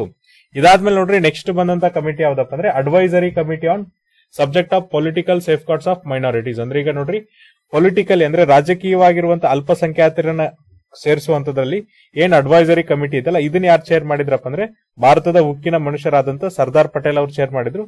ಇವ್ರು ಏನ್ ಮಾಡಿದ್ರು ಅಂದ್ರೆ ಏನೀಗ ರಿಸರ್ವೇಶನ್ ಅಬಾಲಿಷನ್ಸ್ ಮಾಡ್ಬೇಕಿತ್ತು. ಅಂದ್ರೆ ಈ ರಿಲಿಜಿಯಸ್ ಮೈನಾರಿಟೀಸ್ ಏನಿದ್ದಾರೆ ಅಂದ್ರೆ ಧಾರ್ಮಿಕ ಅಲ್ಪಸಂಖ್ಯಾತರಿಗೆ ಏನು ಈ ಒಂದು ಮೀಸಲಾತಿ ಇರ್ತಲ್ಲ ಇದನ್ನೇ ಅಬಾಲಿಷನ್ ಮಾಡೋದ್ರ ಬಗ್ಗೆ ಅವರು ಒಂದು ಸರಿ ಅಧ್ಯಯನ ಮಾಡಿ ಅದ್ರ ಬಗ್ಗೆ ಡಿಸಿಷನ್ ಅನ್ನ ತೆಗೆದುಕೊಳ್ತಾರೆ. ಹಾಗಾಗಿ ನೋಡ್ರಿ ಪ್ರತಿಯೊಂದು ಕಮಿಟಿ ಏನ್ ಮಾಡಿದೆಪ್ಪ ಅಂದ್ರೆ ದೊಡ್ಡದಾದಂತ ಕೆಲಸಗಳನ್ನ ಮಾಡಿದೆ, ಎಸ್ಪೆಷಲಿ ಭಾರತ ಸ್ವತಂತ್ರವಾದಾಗಿಂತ. ಈಗ ನೋಡ್ರಿ ಭಾರತದ ಲೋಕಸಭೆ ಮತ್ತೆ ರಾಜ್ಯಸಭೆಯಲ್ಲಿ ಏನಪ್ಪ ಅಂದ್ರೆ ಅವ್ರದೇ ಆದಂತ ಕೆಲವೊಂದಿಷ್ಟು ಸ್ಟ್ಯಾಂಡಿಂಗ್ ಕಮಿಟೀಸ್ ಅಂದ್ರೆ ಪರ್ಮನೆಂಟ್ ಕಮಿಟೀಸ್ ಇದೆ. ನಾವು ಸ್ಟ್ಯಾಂಡಿಂಗ್ ಕಮಿಟೀಸ್ ಅಂದ್ರೆ ನೋಡ್ರಿ ಅದು ಪರ್ಮನೆಂಟ್ ಕಮಿಟೀಸ್, ಅದನ್ನ ಯಾವುದೇ ತರನಾಗಿ ನೀವು ಅಬಾಲಿಷನ್ ಮಾಡಕ್ಕಾಗಲ್ಲ, ತೆಗೆದಾಕಕ್ಕಾಗಲ್ಲ. ಕೆಲವೊಂದಿಷ್ಟು ಅಡ್ ಹೋಕ್ ಕಮಿಟೀಸ್, ಅಡ್ ಹೋಕ್ ಅಂದ್ರೆ ಯಾವಾಗ ಬೇಕು ಅವಾಗ ನೀಡೆಡ್, ಯಾವಾಗ ನೀಡ್ ಬೇಸ್ಡ್ ಇರುತ್ತೆ, ಯಾವಾಗ ಅವಶ್ಯಕತೆ ಇರುತ್ತಲ್ಲ ಅವಾಗ ಫಾರ್ಮ್ ಮಾಡುವಂತ ಕಮಿಟೀಸ್ ಅಡ್ ಹೋಕ್ ಕಮಿಟೀಸ್ ಇದೆ. ಇದ್ರ ಜೊತೆಗೆ ನೋಡ್ರಿ ಕೆಲವೊಂದಿಷ್ಟು ಏನಪ್ಪ ಅಂದ್ರೆ ಜಾಯಿಂಟ್ ಪಾರ್ಲಿಮೆಂಟರಿ ಕಮಿಟೀಸ್ ಇದೆ. ಅಂದ್ರೆ ಇಲ್ಲಿ ರಾಜ್ಯಸಭೆ ಮತ್ತೆ ಲೋಕಸಭೆ ಸದಸ್ಯರನ್ನ ಸೇರಿಸ್ಕೊಂಡು ಮಾಡುವಂತ ಕಮಿಟೀಸ್ ಏನಪ್ಪ ಅಂದ್ರೆ ಜಾಯಿಂಟ್ ಪಾರ್ಲಿಮೆಂಟರಿ ಕಮಿಟೀಸ್ ಆಗಿರುತ್ತೆ. ಹಾಗಾದ್ರೆ ಈ ಕಮಿಟಿಗಳ ಪಾತ್ರ ಏನಿರುತ್ತೆ, ಇವುಗಳ ಒಂದು ರೋಲ್ ಏನಪ್ಪಾ ಅಂದ್ರೆ ನೋಡ್ರಿ ಪ್ರತಿಯೊಂದು ಕಮಿಟಿಗೆ ಏನಪ್ಪಾ ಅಂದ್ರೆ ಅದರದಂತ ಸ್ಪೆಸಿಫಿಕ್ ರೋಲ್ ಅನ್ನ ಕೊಟ್ಟಿರ್ತಾರೆ. ಎಸ್ಪೆಷಲಿ ಏನ್ ಕಾನೂನು ಇರುತ್ತೆ ಅಥವಾ ಲೆಜಿಸ್ಲೇಷನ್ ಇರುತ್ತಲ್ಲ ಅದನ್ನ ಚೆಕ್ ಮಾಡುವಂತದ್ದು. ಸೊ ನೋಡ್ರಿ ಇವ್ರು ಏನ್ ಮಾಡ್ತಾರೆ, ಈ ಕಾನೂನುಗಳನ್ನ ಏನ್ ಮಾಡ್ತಾರಪ್ಪ ಅಂದ್ರೆ ಡೀಟೇಲ್ ಆಗಿ ಅನಲೈಸ್ ಮಾಡ್ತಾರೆ. ಮತ್ತೆ ಇದು ಆಡಳಿತದ ಮೇಲೆ ಯಾವ ತರನಾಗಿ ಇಂಪ್ಯಾಕ್ಟ್ ಅನ್ನ ಬೀರುತ್ತೆ ಅನ್ನೋದನ್ನ ತಿಳ್ಕೊಳ್ತಾರೆ. ಜೊತೆಗೆ ನೋಡ್ರಿ ಅದಾದ್ಮೇಲೆ ಅವ್ರದೇ ಆದಂತ ಕೆಲವೊಂದಿಷ್ಟು ರೆಕಮೆಂಡೇಶನ್ಸ್ ಅಂದ್ರೆ ಶಿಫಾರಸುಗಳನ್ನ ಮಾಡ್ತಾರೆ. ಈ ಶಿಫಾರಸುಗಳನ್ನ ಏನಪ್ಪಾ ಅಂದ್ರೆ ಆಕ್ಷನ್ ಟೇಕನ್ ರಿಪೋರ್ಟ್ ಅಂತೇಳಿ ಸರ್ಕಾರ ಏನ್ ಮಾಡ್ಬೇಕಾಗತ್ತಂದ್ರೆ ಗವರ್ಮೆಂಟ್ ಏನ್ ಮಾಡ್ಬೇಕಾಗತ್ತಂದ್ರೆ ಈ ಒಂದು ಪಾರ್ಲಿಮೆಂಟರಿ ಹೌಸ್ ಏನಿರುತ್ತೆ ಅಂದ್ರೆ ಲೋಕಸಭೆ ರಾಜ್ಯಸಭೆಯಲ್ಲಿ ಏನಪ್ಪಾ ಅಂದ್ರೆ ಅದನ್ನ ಟೇಬಲ್ ಮಾಡ್ಬೇಕಾಗತ್ತೆ. ಆಮೇಲೆ ಅಲ್ಲೇನಪ್ಪ ಅಂದ್ರೆ ಈ ಒಂದು ಪಾರ್ಲಿಮೆಂಟರಿ ಸದಸ್ಯರು ಎಷ್ಟು ಪ್ರೋಗ್ರೆಸ್ ಅನ್ನ ಮಾಡಿದ್ದಾರೆ ಮತ್ತೆ ಎಷ್ಟು ಸಜೆಷನ್ ತೆಗೆದುಕೊಂಡಿದ್ದಾರೆ ಅನ್ನೋದನ್ನ ನೋಡ್ತಾರೆ. ಆಮೇಲೆ ನೋಡ್ರಿ ಈ ರೆಕಮೆಂಡೇಶನ್ಸ್ ಏನಿದೆ ಕಮಿಟಿಯ ರೆಕಮೆಂಡೇಶನ್ಸ್ ಏನಪ್ಪಾ ಅಂದ್ರೆ ಸರ್ಕಾರದ ಮೇಲೆ ಯಾವುದೇ ತರನಾಗಿ ಬೈಂಡಿಂಗ್ ಇರಲ್ಲ. ಅಂದ್ರೆ ನೀವು ಶಿಫಾರಸುಗಳನ್ನ ಏನ್ ಮಾಡಿರ್ತಾರಲ್ಲ ಆ ಶಿಫಾರಸುಗಳನ್ನ ತೆಗೆದುಕೊಳ್ಬೇಕಂತ ಹೇಳಂಗಿಲ್ಲ, ಅವುಗಳನ್ನ ತೆಗೆದುಕೊಳ್ಬಹುದು, ತೆಗೆದುಕೊಳ್ದೇ ಇರಬಹುದು. ಇದು ಕೇಂದ್ರ ಸರ್ಕಾರಕ್ಕೆ ಮತ್ತೆ ರಾಜ್ಯ ಸರ್ಕಾರಕ್ಕೆ ಬಿಟ್ಟಂತ ಡಿಸ್ಕ್ರಿಷನ್ ಪವರ್ ಆಗಿರುತ್ತೆ. ಆಮೇಲೆ ನೋಡ್ರಿ ಇಲ್ಲೇನಾಗತ್ತಂದ್ರೆ ಲೆಜಿಸ್ಲೇಚರ್ ಏನಿದೆಯಲ್ಲ ಅದ್ರದ್ದು ಒಂದು ಓವರ್ ಸೈಟ್ ಅನ್ನ ಅವರು ಎಕ್ಸಿಕ್ಯೂಟಿವ್ ಕೊಡ್ತಾರೆ. ಅಂದ್ರೆ ಈ ಒಂದು ಕಾನೂನಿನಿಂದ ಏನೆಲ್ಲ ಆಗ್ಬಹುದು ಅನ್ನೋದ್ರ ಬಗ್ಗೆ ಏನಪ್ಪಾ ಅಂದ್ರೆ ಮಾಹಿತಿಯನ್ನ ತಿಳಿಸ್ಕೊಡ್ತಾರೆ. ಸೊ ನೋಡ್ರಿ ಇತ್ತೀಚೆಗೆ ಮುಗಿದಂತ ಬಜೆಟ್ ಸೆಷನ್ ಇರ್ಬೋದು, ಇಲ್ಲೇನಪ್ಪ ಅಂದ್ರೆ ಡಿಮ್ಯಾಂಡ್ಸ್ ಫಾರ್ ಗ್ರಾಂಟ್ಸ್ ಅಲ್ಲಿ ಏನ್ ಮಾಡಿದ್ರಪ್ಪ ಅಂದ್ರೆ ಅವರು ಕೆಲವೊಂದಿಷ್ಟು ಹೈಲೈಟ್ಸ್ ಅನ್ನ ಮಾಡಿದ್ರು. ಎಸ್ಪೆಷಲಿ ಏನಪ್ಪಾ ಅಂದ್ರೆ ಕೇಂದ್ರ ಸರ್ಕಾರದ ಕೆಲವೊಂದಿಷ್ಟು ಭಾಗದಲ್ಲಿ ವರದಿಗಳಲ್ಲಿ ಏನಪ್ಪಾ ಅಂದ್ರೆ ಇನ್ಕನ್ಸಿಸ್ಟೆನ್ಸಿ ಇದೆ ಅಂತ ಅವರು ತಮ್ಮ ರೆಕಮೆಂಡೇಶನ್ಸ್ ನ ಕೊಟ್ಟಿದ್ರು. ಇದಾದ್ಮೇಲೆ ನೋಡ್ರಿ ಪಂಚಾಯತ್ ರಾಜ್ ಮತ್ತೆ ರೂರಲ್ ಡೆವಲಪ್ಮೆಂಟ್ ಕಮಿಟಿ ಏನ್ ಹೇಳಿತಪ್ಪ ಅಂದ್ರೆ ಯಾವಾಗ್ಲೂ ಏನಪ್ಪಾ ಅಂದ್ರೆ ನಿಮ್ಮ ರಿವೈಸ್ಡ್ ಎಸ್ಟಿಮೇಟ್ ಏನಪ್ಪಾ ಅಂದ್ರೆ ಬಜೆಟ್ ಎಸ್ಟಿಮೇಟ್ ಗಿಂತ ಜಾಸ್ತಿ ಆಗಿರುತ್ತೆ. ಅಂದ್ರೆ ನೋಡ್ರಿ ಬಜೆಟ್ ಅಲ್ಲಿ ಏನ್ ಮಾಡಿರ್ತಾರೆ ಅಂದ್ರೆ ನೀವು ಒಂದು ಕೆಲಸಕ್ಕೆ ಒಂದು ₹100 ಕೊಟ್ಟಿದ್ರೆ ಆ ರಿವೈಸ್ ಎಸ್ಟಿಮೇಟ್ ಏನಾಗಿರುತ್ತೆ ಅಂದ್ರೆ ಕೆಲಸ ಮುಗಿದ್ಮೇಲೆ ಅದು ₹110 ಆಗಿರುತ್ತೆ. ಅಂದ್ರೆ ಯಾವಾಗ್ಲೂ ರಿವೈಸ್ ಎಸ್ಟಿಮೇಟ್ ಏನಪ್ಪಾ ಅಂದ್ರೆ ಬಜೆಟ್ ಎಸ್ಟಿಮೇಟ್ ಗಿಂತ ಕಮ್ಮಿ ಆಗಿರುತ್ತೆ ಅಂತ ಅವರು ಹೇಳ್ತಾರೆ. ಇದಕ್ಕಿಂತ ಇನ್ನೂ ಇಂಪಾರ್ಟೆಂಟ್ ಆಗಿದ್ದು ಏನಪ್ಪಾ ಅಂದ್ರೆ ಆಕ್ಚುಯಲ್ ಎಸ್ಟಿಮೇಟ್ ಏನಿರುತ್ತಲ್ಲ ಅದು ರಿವೈಸ್ಡ್ ಎಸ್ಟಿಮೇಟ್ ಗಿಂತ ಏನಾಗಿರುತ್ತೆ ಅಂದ್ರೆ ಯಾವಾಗ್ಲೂ ಕಮ್ಮಿ ಆಗಿರುತ್ತೆ ಅಂತ ಹೇಳ್ತಿದ್ದಾರೆ. ಸೊ ಯಾವ ತರ ನೋಡ್ರಿ 2022-23 ಏನಪ್ಪಾ ಅಂದ್ರೆ ಮಿನಿಸ್ಟ್ರಿ ಆಫ್ ಪಂಚಾಯತ್ ರಾಜ್ ಅವರು ಏನಪ್ಪಾ ಅಂದ್ರೆ ಕೇವಲ ₹701 ಕೋಟಿ ಮಾತ್ರ ಖರ್ಚು ಮಾಡಕ್ಕಾಗಿತ್ತು. ರಿವೈಸ್ ಎಸ್ಟಿಮೇಟ್ ಎಷ್ಟಿತ್ತಪ್ಪ ಅಂದ್ರೆ ಅಲ್ಲಿ ₹905 ಕೋಟಿ ಇತ್ತು. ಹಾಗಾಗಿ ನೋಡ್ರಿ ರಿವೈಸ್ ಎಸ್ಟಿಮೇಟ್ ಗಿಂತ ನಾವೇನಪ್ಪ ಅಂದ್ರೆ ಖರ್ಚು ಮಾಡೋದು ಯಾವಾಗ್ಲೂ ಕಮ್ಮಿ ಆಗಿರುತ್ತೆ. ಆಮೇಲೆ ನೋಡ್ರಿ ಈ ತರದ ಅಸೆಸ್ಮೆಂಟ್ ಅನ್ನ ಮಾಡೋದ್ರಿಂದ ನಮ್ಗೆ ಏನಾಗತ್ತಪ್ಪ ಅಂದ್ರೆ ಕಮಿಟಿಯ ಪಾತ್ರ ಏನನ್ನೋದು ಗೊತ್ತಾಗುತ್ತೆ, ಜೊತೆಗೆ ಎಲ್ಲಿ ನಾವು ಎಷ್ಟನ್ನ ಖರ್ಚು ಮಾಡ್ಬೇಕು ಅನ್ನೋದು ಕೂಡ ಗೊತ್ತಾಗುತ್ತೆ. ಸೊ ನೋಡ್ರಿ ಅಲ್ಟರ್ನೇಟಿವ್ ಸಿನಾರಿಯೋದಲ್ಲಿ ಏನಪ್ಪಾ ಅಂದ್ರೆ ಈಗ ನೋಡ್ರಿ ಫ್ಲೋರ್ ಮೇಲೆ ಡಿಸ್ಕಸ್ ಮಾಡ್ಬೇಕಾದ್ರೆ ಈಗ ನೋಡ್ರಿ ಅಧಿವೇಶನ ಇದ್ದಾಗ ನೋಡ್ರಿ ಅಧಿವೇಶನದಲ್ಲಿ ಡಿಸ್ಕಸ್ ಮಾಡ್ಬೇಕಾದ್ರೆ ಪ್ರತಿಯೊಬ್ರು ಏನ್ ಡಿಸ್ಕಸ್ ಮಾಡ್ತಾರೆ ಅಂದ್ರೆ ಎಲ್ಲ ಸಂಸದರು ಏನ್ ಡಿಸ್ಕಸ್ ಮಾಡ್ತಾರೆ ಅಂದ್ರೆ ರೆಸ್ಪೆಕ್ಟಿವ್ ಪಾರ್ಟಿ ಲೈನ್ಸ್ ಮೇಲೆ, ಅಂದ್ರೆ ಈಗ ನೋಡ್ರಿ ಅವರ ಪಕ್ಷ ಏನ್ ಹೇಳುತ್ತೆ ಅದ್ರ ಮೇಲೆ ಅವರು ಡಿಸ್ಕಷನ್ ಅನ್ನ ಮಾಡ್ತಾರೆ. ವೋಟರ್ ಬೇಸ್ ಮೇಲೆ ಅದನ್ನೇನ್ ಮಾಡ್ತಾರಪ್ಪ ಅಂದ್ರೆ ವೋಟ್ ಅನ್ನ ಹಾಕ್ತಾರೆ. ಆದ್ರೆ ಕಮಿಟಿಯಲ್ಲಿ ಡಿಸ್ಕಸ್ ಮಾಡ್ಬೇಕಾದ್ರೆ ಯಾವುದೇ ಪಾರ್ಟಿನ ಅವ್ರು ಕನ್ಸಿಡರ್ ಮಾಡದೆ ಸಾರ್ವಜನಿಕ ಹಿತಾಸಕ್ತಿಯಲ್ಲಿ ಅದನ್ನ ಡಿಸ್ಕಸ್ ಮಾಡ್ತಾರೆ. ಇದ್ರ ಜೊತೆಗೆ ನೋಡ್ರಿ ಬಿಸಿನೆಸ್ ಅಡ್ವೈಸರಿ ಕಮಿಟಿ ಅಂತ ಕೂಡ ಇರುತ್ತೆ. ಈ ಕಮಿಟಿ ಅವ್ರು ಏನ್ ಮಾಡ್ತಾರಪ್ಪ ಅಂದ್ರೆ 2 ಮನೆಗಳೇನಿದೆ ಅಂದ್ರೆ ಲೋಕಸಭೆ ಮತ್ತೆ ರಾಜ್ಯಸಭೆಗಳೇನಿದೆಯಲ್ಲ ಈ 2 ಸಭೆಗಳಿಗೆ ಏನ್ ಮಾಡ್ತಾರಪ್ಪ ಅಂದ್ರೆ ಎಂಟೈರ್ ವರ್ಷಕ್ಕಾಗುವಂತ ಒಂದು ಶೆಡ್ಯೂಲ್ ಅನ್ನ ಪ್ರಿಪೇರ್ ಮಾಡ್ತಾರೆ. ಅಂದ್ರೆ ಎಲ್ಲಿ ಪಾರ್ಲಿಮೆಂಟ್ ಸೆಷನ್ ನಡಿಬೇಕು, ಯಾವಾಗ ನಡಿಬೇಕು, ಎಷ್ಟು ಟೈಮಿಂಗ್ ನಡಿಬೇಕು ಅನ್ನೋ ಒಂದು ಟೇಬಲ್ ಅನ್ನ ಅಥವಾ ಒಂದು ವೇಳಾಪಟ್ಟಿಯನ್ನು ಯಾರು ತಯಾರು ಮಾಡ್ತಾರಪ್ಪ ಅಂದ್ರೆ ಬಿಸಿನೆಸ್ ಅಡ್ವೈಸರಿ ಕಮಿಟಿ ಅವರು ಏನ್ ಮಾಡ್ತಾರೆ ಅಂದ್ರೆ ರೆಡಿ ಮಾಡ್ತಾರೆ. ಅಂದ್ರೆ ಎಷ್ಟು ದಿನಕ್ಕೆ ಈ ಒಂದು ಸೆಷನ್ ನಡಿಬೇಕು, ಯಾವ ತರ ನಡಿಬೇಕು ಅನ್ನೋದು ಮತ್ತೆ ಎಷ್ಟು ದಿನ ಗ್ಯಾಪ್ ಇರಬೇಕು ಅನ್ನೋದನ್ನ ಯಾರು ತಯಾರು ಮಾಡ್ತಾರಪ್ಪ ಅಂದ್ರೆ ಬಿಸಿನೆಸ್ ಅಡ್ವೈಸರಿ ಕಮಿಟಿ ಅವರು ತಯಾರು ಮಾಡ್ತಾರೆ. ಇಂಟ್ರೆಸ್ಟಿಂಗ್ಲಿ ನಾವೇನ್ ಮಾಡ್ತೀವಪ್ಪ ಅಂದ್ರೆ ಈ ಏನ್ ಪೇಪರ್ ಅನ್ನ ಕೊಟ್ಟಿರ್ತಾರೆ ಅಂದ್ರೆ ನೋಡ್ರಿ ಟೇಬಲ್ ಮೇಲೆ ಏನ್ ಪೇಪರ್ ಇಟ್ಟಿರ್ತಾರಲ್ಲ ಹೌಸ್ ಅಲ್ಲಿ ಅವುಗಳನ್ನ ಅಷ್ಟು ಸೀರಿಯಸ್ ಆಗಿ ಅಟೆನ್ಷನ್ ಅನ್ನ ಕೊಡೋದಿಲ್ಲ. ಸೊ ನೋಡ್ರಿ ಅದಕ್ಕೋಸ್ಕರ ಏನಪ್ಪ ಅಂದ್ರೆ ಒಂದು ಹೋಲ್ ಕಮಿಟಿಯನ್ನ ಡೆಡಿಕೇಶನ್ ಅನ್ನ ಮಾಡಿರ್ತಾರೆ, ಅಂದ್ರೆ ಕಂಪ್ಲೀಟ್ ಆಗಿ ಡೆಡಿಕೇಟೆಡ್ ಮಾಡಿ ಆ ಪೇಪರ್ ಅನ್ನ ಅಲ್ಲಿ ಇಟ್ಟಿರ್ತಾರೆ. ಆಮೇಲೆ ನೋಡ್ರಿ ಕೆಲವೊಂದಿಷ್ಟು ಇನ್ಸಿಗ್ನಿಫಿಕೆಂಟ್ ಫ್ಯೂ ಮಿನಿಟ್ಸ್ ಅನ್ನ ನಾವು ಅಲ್ಲಿ ಏನ್ ಮಾಡ್ಬೇಕಾಗತ್ತಂದ್ರೆ ಪ್ರತಿಯೊಂದು ಅಂದ್ರೆ ಈಗ ಪ್ರತಿಯೊಂದು ಮೀಟಿಂಗ್ ಫಾರ್ಮ್ ಆದಾಗ ಅಥವಾ ಪ್ರತಿಯೊಂದು ಏನಪ್ಪ ಅಂದ್ರೆ ಪಾರ್ಲಿಮೆಂಟ್ ನ ಅಧಿವೇಶನ ಫಾರ್ಮ್ ಆದಾಗ ಅಲ್ಲಿ ನಾವು ಕೆಲವೊಂದಿಷ್ಟು ಟೈಮ್ ನೋಡ್ಬೇಕಾಗುತ್ತೆ. ಆಕ್ಚುಲಿ ನೋಡ್ರಿ ಒಂದು ಮಷಿನರಿ ಕೆಲಸ ಮಾಡ್ಬೇಕಂದ್ರೆ ಅಂದ್ರೆ ಒಂದು ಪಾರ್ಲಿಮೆಂಟರಿ ಕೆಲಸ ಮಾಡ್ಬೇಕಾದ್ರೆ ಅಲ್ಲಿ ಏನಪ್ಪ ಅಂದ್ರೆ ಬಹಳಷ್ಟು ಮೆಂಬರ್ಸ್ ಅಥವಾ ಸದಸ್ಯರು ಏನ್ ಮಾಡಿರ್ತಾರೆ ಅಂದ್ರೆ ಕೆಲಸಗಳನ್ನ ಮಾಡಿರ್ತಾರೆ. ಪ್ರತಿಯೊಬ್ಬರು ಇಂಡಿವಿಜುವಲ್ ಪೇಪರ್ ಏನಿರುತ್ತೆ ಅಂದ್ರೆ ಪ್ರತಿಯೊಬ್ಬ ಸಂಸದನ ಪೇಪರ್ ಏನಿರುತ್ತಲ್ಲ ಕೇರ್ಫುಲ್ಲಿ ಮತ್ತೆ ಏನಪ್ಪ ಅಂದ್ರೆ ಲಾಂಗ್ ಡ್ರಾನ್ ಪ್ರೊಸೆಸ್ ಅಲ್ಲಿ ಏನಪ್ಪ ಅಂದ್ರೆ ಡೆಲಿಬ್ರೇಷನ್ ಇಟ್ಟಿರ್ತಾರೆ. ಅಂದ್ರೆ ಅದನ್ನೆಲ್ಲಾನು ಕೂಡ ಆಫ್ ಅಂಡ್ ಆಗಿ ಅಂದ್ರೆ ಅವಾಗ ಏನಪ್ಪ ಅಂದ್ರೆ ಸ್ಟಡಿ ಮಾಡಿ ಇದರಿಂದ ಆಗಬಹುದಾದಂತ ಇಂಪ್ಯಾಕ್ಟ್ ಏನು ಅದ್ರ ಮೇಲೆ ಅವರು ಡಿಸ್ಕಷನ್ ಮಾಡಿ ಆ ಪೇಪರ್ ಅನ್ನ ಅಲ್ಲಿ ಇಟ್ಟಿರ್ತಾರೆ. ಆಮೇಲೆ ನೋಡ್ರಿ ಪಾರ್ಲಿಮೆಂಟ್ ಇಲ್ಲಿ ಕೆಲಸ ಮಾಡುತ್ತಂದ್ರೆ ಕೇವಲ ಒಬ್ರು ಇಬ್ರು ಕೆಲಸ ಮಾಡಲ್ಲ, ಇಲ್ಲಿ ಬಹಳಷ್ಟು ಜನಗಳು ಕೆಲಸ ಮಾಡ್ತಾರೆ. ಆಮೇಲೆ ಈ ತರದ್ ಏನಪ್ಪ ಅಂದ್ರೆ ಕಮಿಟಿ ಒಂದು ಮಹತ್ವನು ಕೂಡ ಬಹಳ ಇದೆ. ಯಾಕಂದ್ರೆ ನೋಡ್ರಿ ಕಮಿಟಿ ಇರ್ಲಿಲ್ಲ ಅಂದ್ರೆ ಯಾರ್ಯಾರೋ ಮೆಂಬರ್ ಏನೇನೋ ಹೇಳ್ಬಿಡ್ಬೋದು. ಆ ತರನಾಗ ಆಗದೆ ಏನಪ್ಪ ಅಂದ್ರೆ ಮಹತ್ವವಾಗಿ ಎಷ್ಟು ಹೇಳ್ಬೇಕು ಏನ್ ಹೇಳ್ಬೇಕು ಅನ್ನೋದನ್ನ ಮಾತ್ರ ಹೇಳಿ ಅದಕ್ಕೆ ಅವಾಗ ಅವ್ರ ಏನ್ ಮಾಡ್ತಾರಪ್ಪ ಅಂದ್ರೆ ಕೆಲವೊಂದು ಟೈಮ್ ಬರ್ದನು ತೆಗಿತಾರೆ ಮತ್ತೆ ಸ್ಕ್ರೀನಿಂಗ್ ಅನ್ನು ಮಾಡಿ ನೋಡ್ತಾರೆ. ಹಾಗಾಗಿ ಒಂದು ಸಂಸತ್ತು ಸಂಪೂರ್ಣವಾಗಿ ಕೆಲಸವನ್ನ ಮಾಡ್ಬೇಕಾದ್ರೆ ಅಲ್ಲೇನಪ್ಪ ಅಂದ್ರೆ ಕೇವಲ ಕೆಲವೊಂದಿಷ್ಟು ಮೆಂಬರ್ಗಳ ಕೆಲಸ ಇರಲ್ಲ, ಬದಲಾಗಿ ಪ್ರತಿಯೊಬ್ಬನ ಏನಾಗಿರುತ್ತೆ ಅಂದ್ರೆ ರೆಸ್ಪಾನ್ಸಿಬಿಲಿಟಿ ಇರುತ್ತೆ. ಹಾಗಾದ್ರೆ ಇತ್ತೀಚಿನ ಪ್ರೋಗ್ರೆಸ್ ಏನಿದೆ ಅಂತ ನೋಡೋದಾದ್ರೆ ಸೊ ನೋಡ್ರಿ ಇತ್ತೀಚೆಗೆ ಕೆಲವೊಂದಿಷ್ಟು ಕಮಿಟಿ ರೆಕಮೆಂಡೇಶನ್ಸ್ ನ ತೆಗೆದುಕೊಳ್ಳೋದಾದ್ರೆ ಸಿಗ್ನಿಫಿಕೆಂಟ್ ವರ್ಕ್ ನೋಡೋದಾದ್ರೆ ನೋಡ್ರಿ ಇತ್ತೀಚೆಗೆ ಬಂದಂತ ಡಿಜಿಟಲ್ ಡಾಟಾ ಪ್ರೊಟೆಕ್ಷನ್ ಬಿಲ್ ಅಥವಾ ನಿನ್ನೆ ಡಿಸ್ಕಸ್ ಮಾಡಿದಂತ ಡಾಟಾ ಪ್ರೊಟೆಕ್ಷನ್ ಬಿಲ್ ಏನಿದೆಯಲ್ಲ ಅದ್ರದ್ದು ಒಂದು ಸಿಗ್ನಿಫಿಕೆನ್ಸ್ ಏನಾಗಿದೆ ಅಂದ್ರೆ ಕಮಿಟಿಯಿಂದ ಬಂದಿದೆ. ಸೊ ನೋಡ್ರಿ 2017 ಬಿಗಿನಿಂಗ್ ಅಲ್ಲಿ ಏನಪ್ಪಾ ಅಂದ್ರೆ KS ಪುಟ್ಟಸ್ವಾಮಿ ಜಜ್ಮೆಂಟ್ ಅಲ್ಲಿ ಏನ್ ಹೇಳ್ತಾರೆ ಅಂದ್ರೆ right to privacy is a fundamental right ಅಂತ ಹೇಳ್ತಾರೆ. ಅಂದ್ರೆ ಪ್ರೈವಸಿ ಹಕ್ಕು ನಮ್ಮ ಮೂಲಭೂತ ಹಕ್ಕು ಅಂತ ಹೇಳ್ತಾರೆ. ಅದಾದ್ಮೇಲೆ ನೋಡ್ರಿ ಕೇಂದ್ರ ಸರ್ಕಾರ ಏನ್ ಮಾಡುತ್ತಂದ್ರೆ ಶ್ರೀಕೃಷ್ಣ ಕಮಿಟಿಯನ್ನ ಫಾರ್ಮ್ ಮಾಡುತ್ತೆ. ಅವಾಗ ಅವ್ರ ಏನ್ ಮಾಡ್ಬೇಕಪ್ಪ ಅಂದ್ರೆ ಒಂದು ದತ್ತಾಂಶವನ್ನ ಯಾವ ತರನಾಗಿ ನಾವು ರಕ್ಷಣೆ ಮಾಡ್ಬೇಕು ಅನ್ನೋದ್ರ ಬಗ್ಗೆ ಫ್ರೇಮ್ ವರ್ಕ್ ಅನ್ನ ತಯಾರು ಮಾಡ್ರಿ ಅಂತ ಹೇಳ್ತಾರೆ. ಅವ್ರು ನೋಡ್ರಿ ಫೈನಲ್ ಏನಪ್ಪ ಅಂದ್ರೆ 166 ಪೇಜ್ ರಿಪೋರ್ಟ್ ಅನ್ನ 2018 ಕೊಡ್ತಾರೆ. ಎಸ್ಪೆಷಲಿ ಏನಪ್ಪ ಅಂದ್ರೆ ಡಾಟಾವನ್ನ ಪ್ರೊಸೆಸಿಂಗ್ ಮಾಡೋದ್ರಿಂದ ಹಿಡ್ಕೊಂಡು ಡಾಟಾವನ್ನ ಯಾವ ತರನಾಗಿ ಸ್ಟೋರ್ ಮಾಡ್ಕೋಬೇಕು ಮತ್ತೆ ಎನ್ಫೋರ್ಸ್ಮೆಂಟ್ ಅನ್ನ ಮಾಡ್ಕೋಬೇಕು. ಅಂದ್ರೆ ಡಾಟಾವನ್ನ ಎಲ್ಲೆಲ್ಲಿ ಬಳಸ್ತಾರೆ, ಯಾವ್ಯಾವ ತರನಾಗಿ ಬಳಸ್ತಾರೆ ಮತ್ತೆ ಹೆಂಗೆ ಸ್ಟೋರ್ ಮಾಡ್ಬೇಕು, ಅದನ್ನ ಯಾವ ತರನಾಗಿ ಜಾರಿ ಮಾಡ್ತಾರೆ ಅನ್ನೋದ್ರ ಬಗ್ಗೆ ಪ್ರೊಸೆಸ್ ಮಾಡ್ತಾರೆ ಅನ್ನೋದ್ರ ಬಗ್ಗೆನೂ ಕೂಡ ಏನಪ್ಪ ಅಂದ್ರೆ ಅವರು ಮಾಹಿತಿಯನ್ನ ಕೊಡ್ತಾರೆ. ಇದಾದ್ಮೇಲೆ ನೋಡ್ರಿ ಲೋಕಸಭೆಯಲ್ಲಿ ಏನ್ ಮಾಡ್ತಾರಪ್ಪ ಅಂದ್ರೆ ಪರ್ಸನಲ್ ಡಾಟಾ ಪ್ರೊಟೆಕ್ಷನ್ ಬಿಲ್ ಅನ್ನ ತಗೊಂಡ್ಬರ್ತಾರೆ 2019ರಲ್ಲಿ. ಅದನ್ನ ಮತ್ತೆ ಏನ್ ಮಾಡ್ತಾರಪ್ಪ ಅಂದ್ರೆ ಜಾಯಿಂಟ್ ಪಾರ್ಲಿಮೆಂಟರಿ ಕಮಿಟಿಗೆ ರೆಫರ್ ಮಾಡ್ತಾರೆ. ಈ ಟೈಮ್ ನೋಡ್ರಿ ಪಿ ಚೌಧರಿ ಅವರು ಅದರ ಅಧ್ಯಕ್ಷತೆಯನ್ನ ವಹಿಸಿರ್ತಾರೆ. ಇವರು ತಮ್ಮ ರಿಪೋರ್ಟ್ ಅನ್ನ ಏನ್ ಮಾಡ್ತಾರಪ್ಪ ಅಂದ್ರೆ 2021ರಲ್ಲಿ ಕೊಡ್ತಾರೆ. ಅವಾಗ ಏನಾಗತ್ತಪ್ಪ ಅಂದ್ರೆ ಬಿಲ್ ಏನಿರುತ್ತೆ ಅಂದ್ರೆ ಈಗ ನೋಡ್ರಿ ಕರೆಂಟ್ ಬಿಲ್ಲಿಗೂ ಮತ್ತೆ ರೆಕಮೆಂಡೇಶನ್ಸ್ಗೂ ವ್ಯತ್ಯಾಸ ಇರೋದ್ರಿಂದ ಆ ಬಿಲ್ ಅನ್ನ ವಿಡ್ರಾ ಮಾಡ್ಕೊಂಡು ಮತ್ತೆ ಏನ್ ಮಾಡ್ತಾರೆ ಅಂದ್ರೆ ಪಬ್ಲಿಕ್ ಕನ್ಸಲ್ಟ್ ಅಂದ್ರೆ ಸಾರ್ವಜನಿಕ ಸಮಾಲೋಚನೆಗೆ ನವೆಂಬರ್ 2022ರಲ್ಲಿ ಇಡ್ತಾರೆ. ಮುಂಬರುವ ಅಧಿವೇಶನದಲ್ಲಿ ಮುಂಗಾರು ಅಧಿವೇಶನದಲ್ಲಿ ಏನಪ್ಪಾ ಅಂದ್ರೆ ಅದನ್ನ ಜಾರಿಗೆ ತಗೊಂಡ್ಬರ್ತಾರೆ ಅಥವಾ ಲೋಕಸಭೆಯಲ್ಲಿ ಇಂಟ್ರೊಡ್ಯೂಸ್ ಮಾಡ್ತಾರೆ. ಪ್ರತಿಯೊಂದು ಇಂಟ್ರಾಕ್ಷನ್ಸ್ ಅಲ್ಲಿ ನೋಡ್ರಿ ಅಂದ್ರೆ ಈ ಒಂದು 2017ರ ಕಮಿಟಿಯಿಂದ 2019ರ ಕಮಿಟಿ ಒಳಗೆ ಏನಪ್ಪಾ ಅಂದ್ರೆ ಪ್ರತಿಯೊಂದು ಕಡೆನೂ ಏನ್ ಮಾಡ್ತಾರೆ ಅಂದ್ರೆ ಸೂಕ್ಷ್ಮ ಪರಿಶೀಲನೆ ಮಾಡ್ತಾರೆ. ಪ್ರತಿಯೊಂದು ಮಾಹಿತಿಯನ್ನು ಕೂಡ ತಿಳ್ಕೊಂತಾರೆ. ತಿಳ್ಕೊಂಡು ಏನಪ್ಪಾ ಅಂದ್ರೆ ಭಾರತದ ಆರ್ಥಿಕತೆ ಏನಿದೆ, ಆ ಭಾರತದ ಆರ್ಥಿಕತೆ ಏನಾಗಬೇಕಂದ್ರೆ ಇನ್ನೂ ಕೂಡ ಅಭಿವೃದ್ಧಿ ಹೊಂದಬೇಕು. ಎಸ್ಪೆಷಲಿ ಏನಪ್ಪಾ ಅಂದ್ರೆ ಈ ಒಂದು ಡಿಜಿಟಲ್ ಯುಗದಲ್ಲಿ ಏನಾಗಿರ್ಬೇಕಂದ್ರೆ ಅದು ಇನ್ನೂ ಕೂಡ ಹೆಚ್ಚಿನ ಹೈಟ್ ಅಲ್ಲಿ ಬೆಳಿಬೇಕನ್ನೋದೇನಪ್ಪ ಅಂದ್ರೆ ಈ ಕಮಿಟಿಯ ರೆಕಮೆಂಡೇಶನ್ಸ್ ಆಗಿರುತ್ತೆ.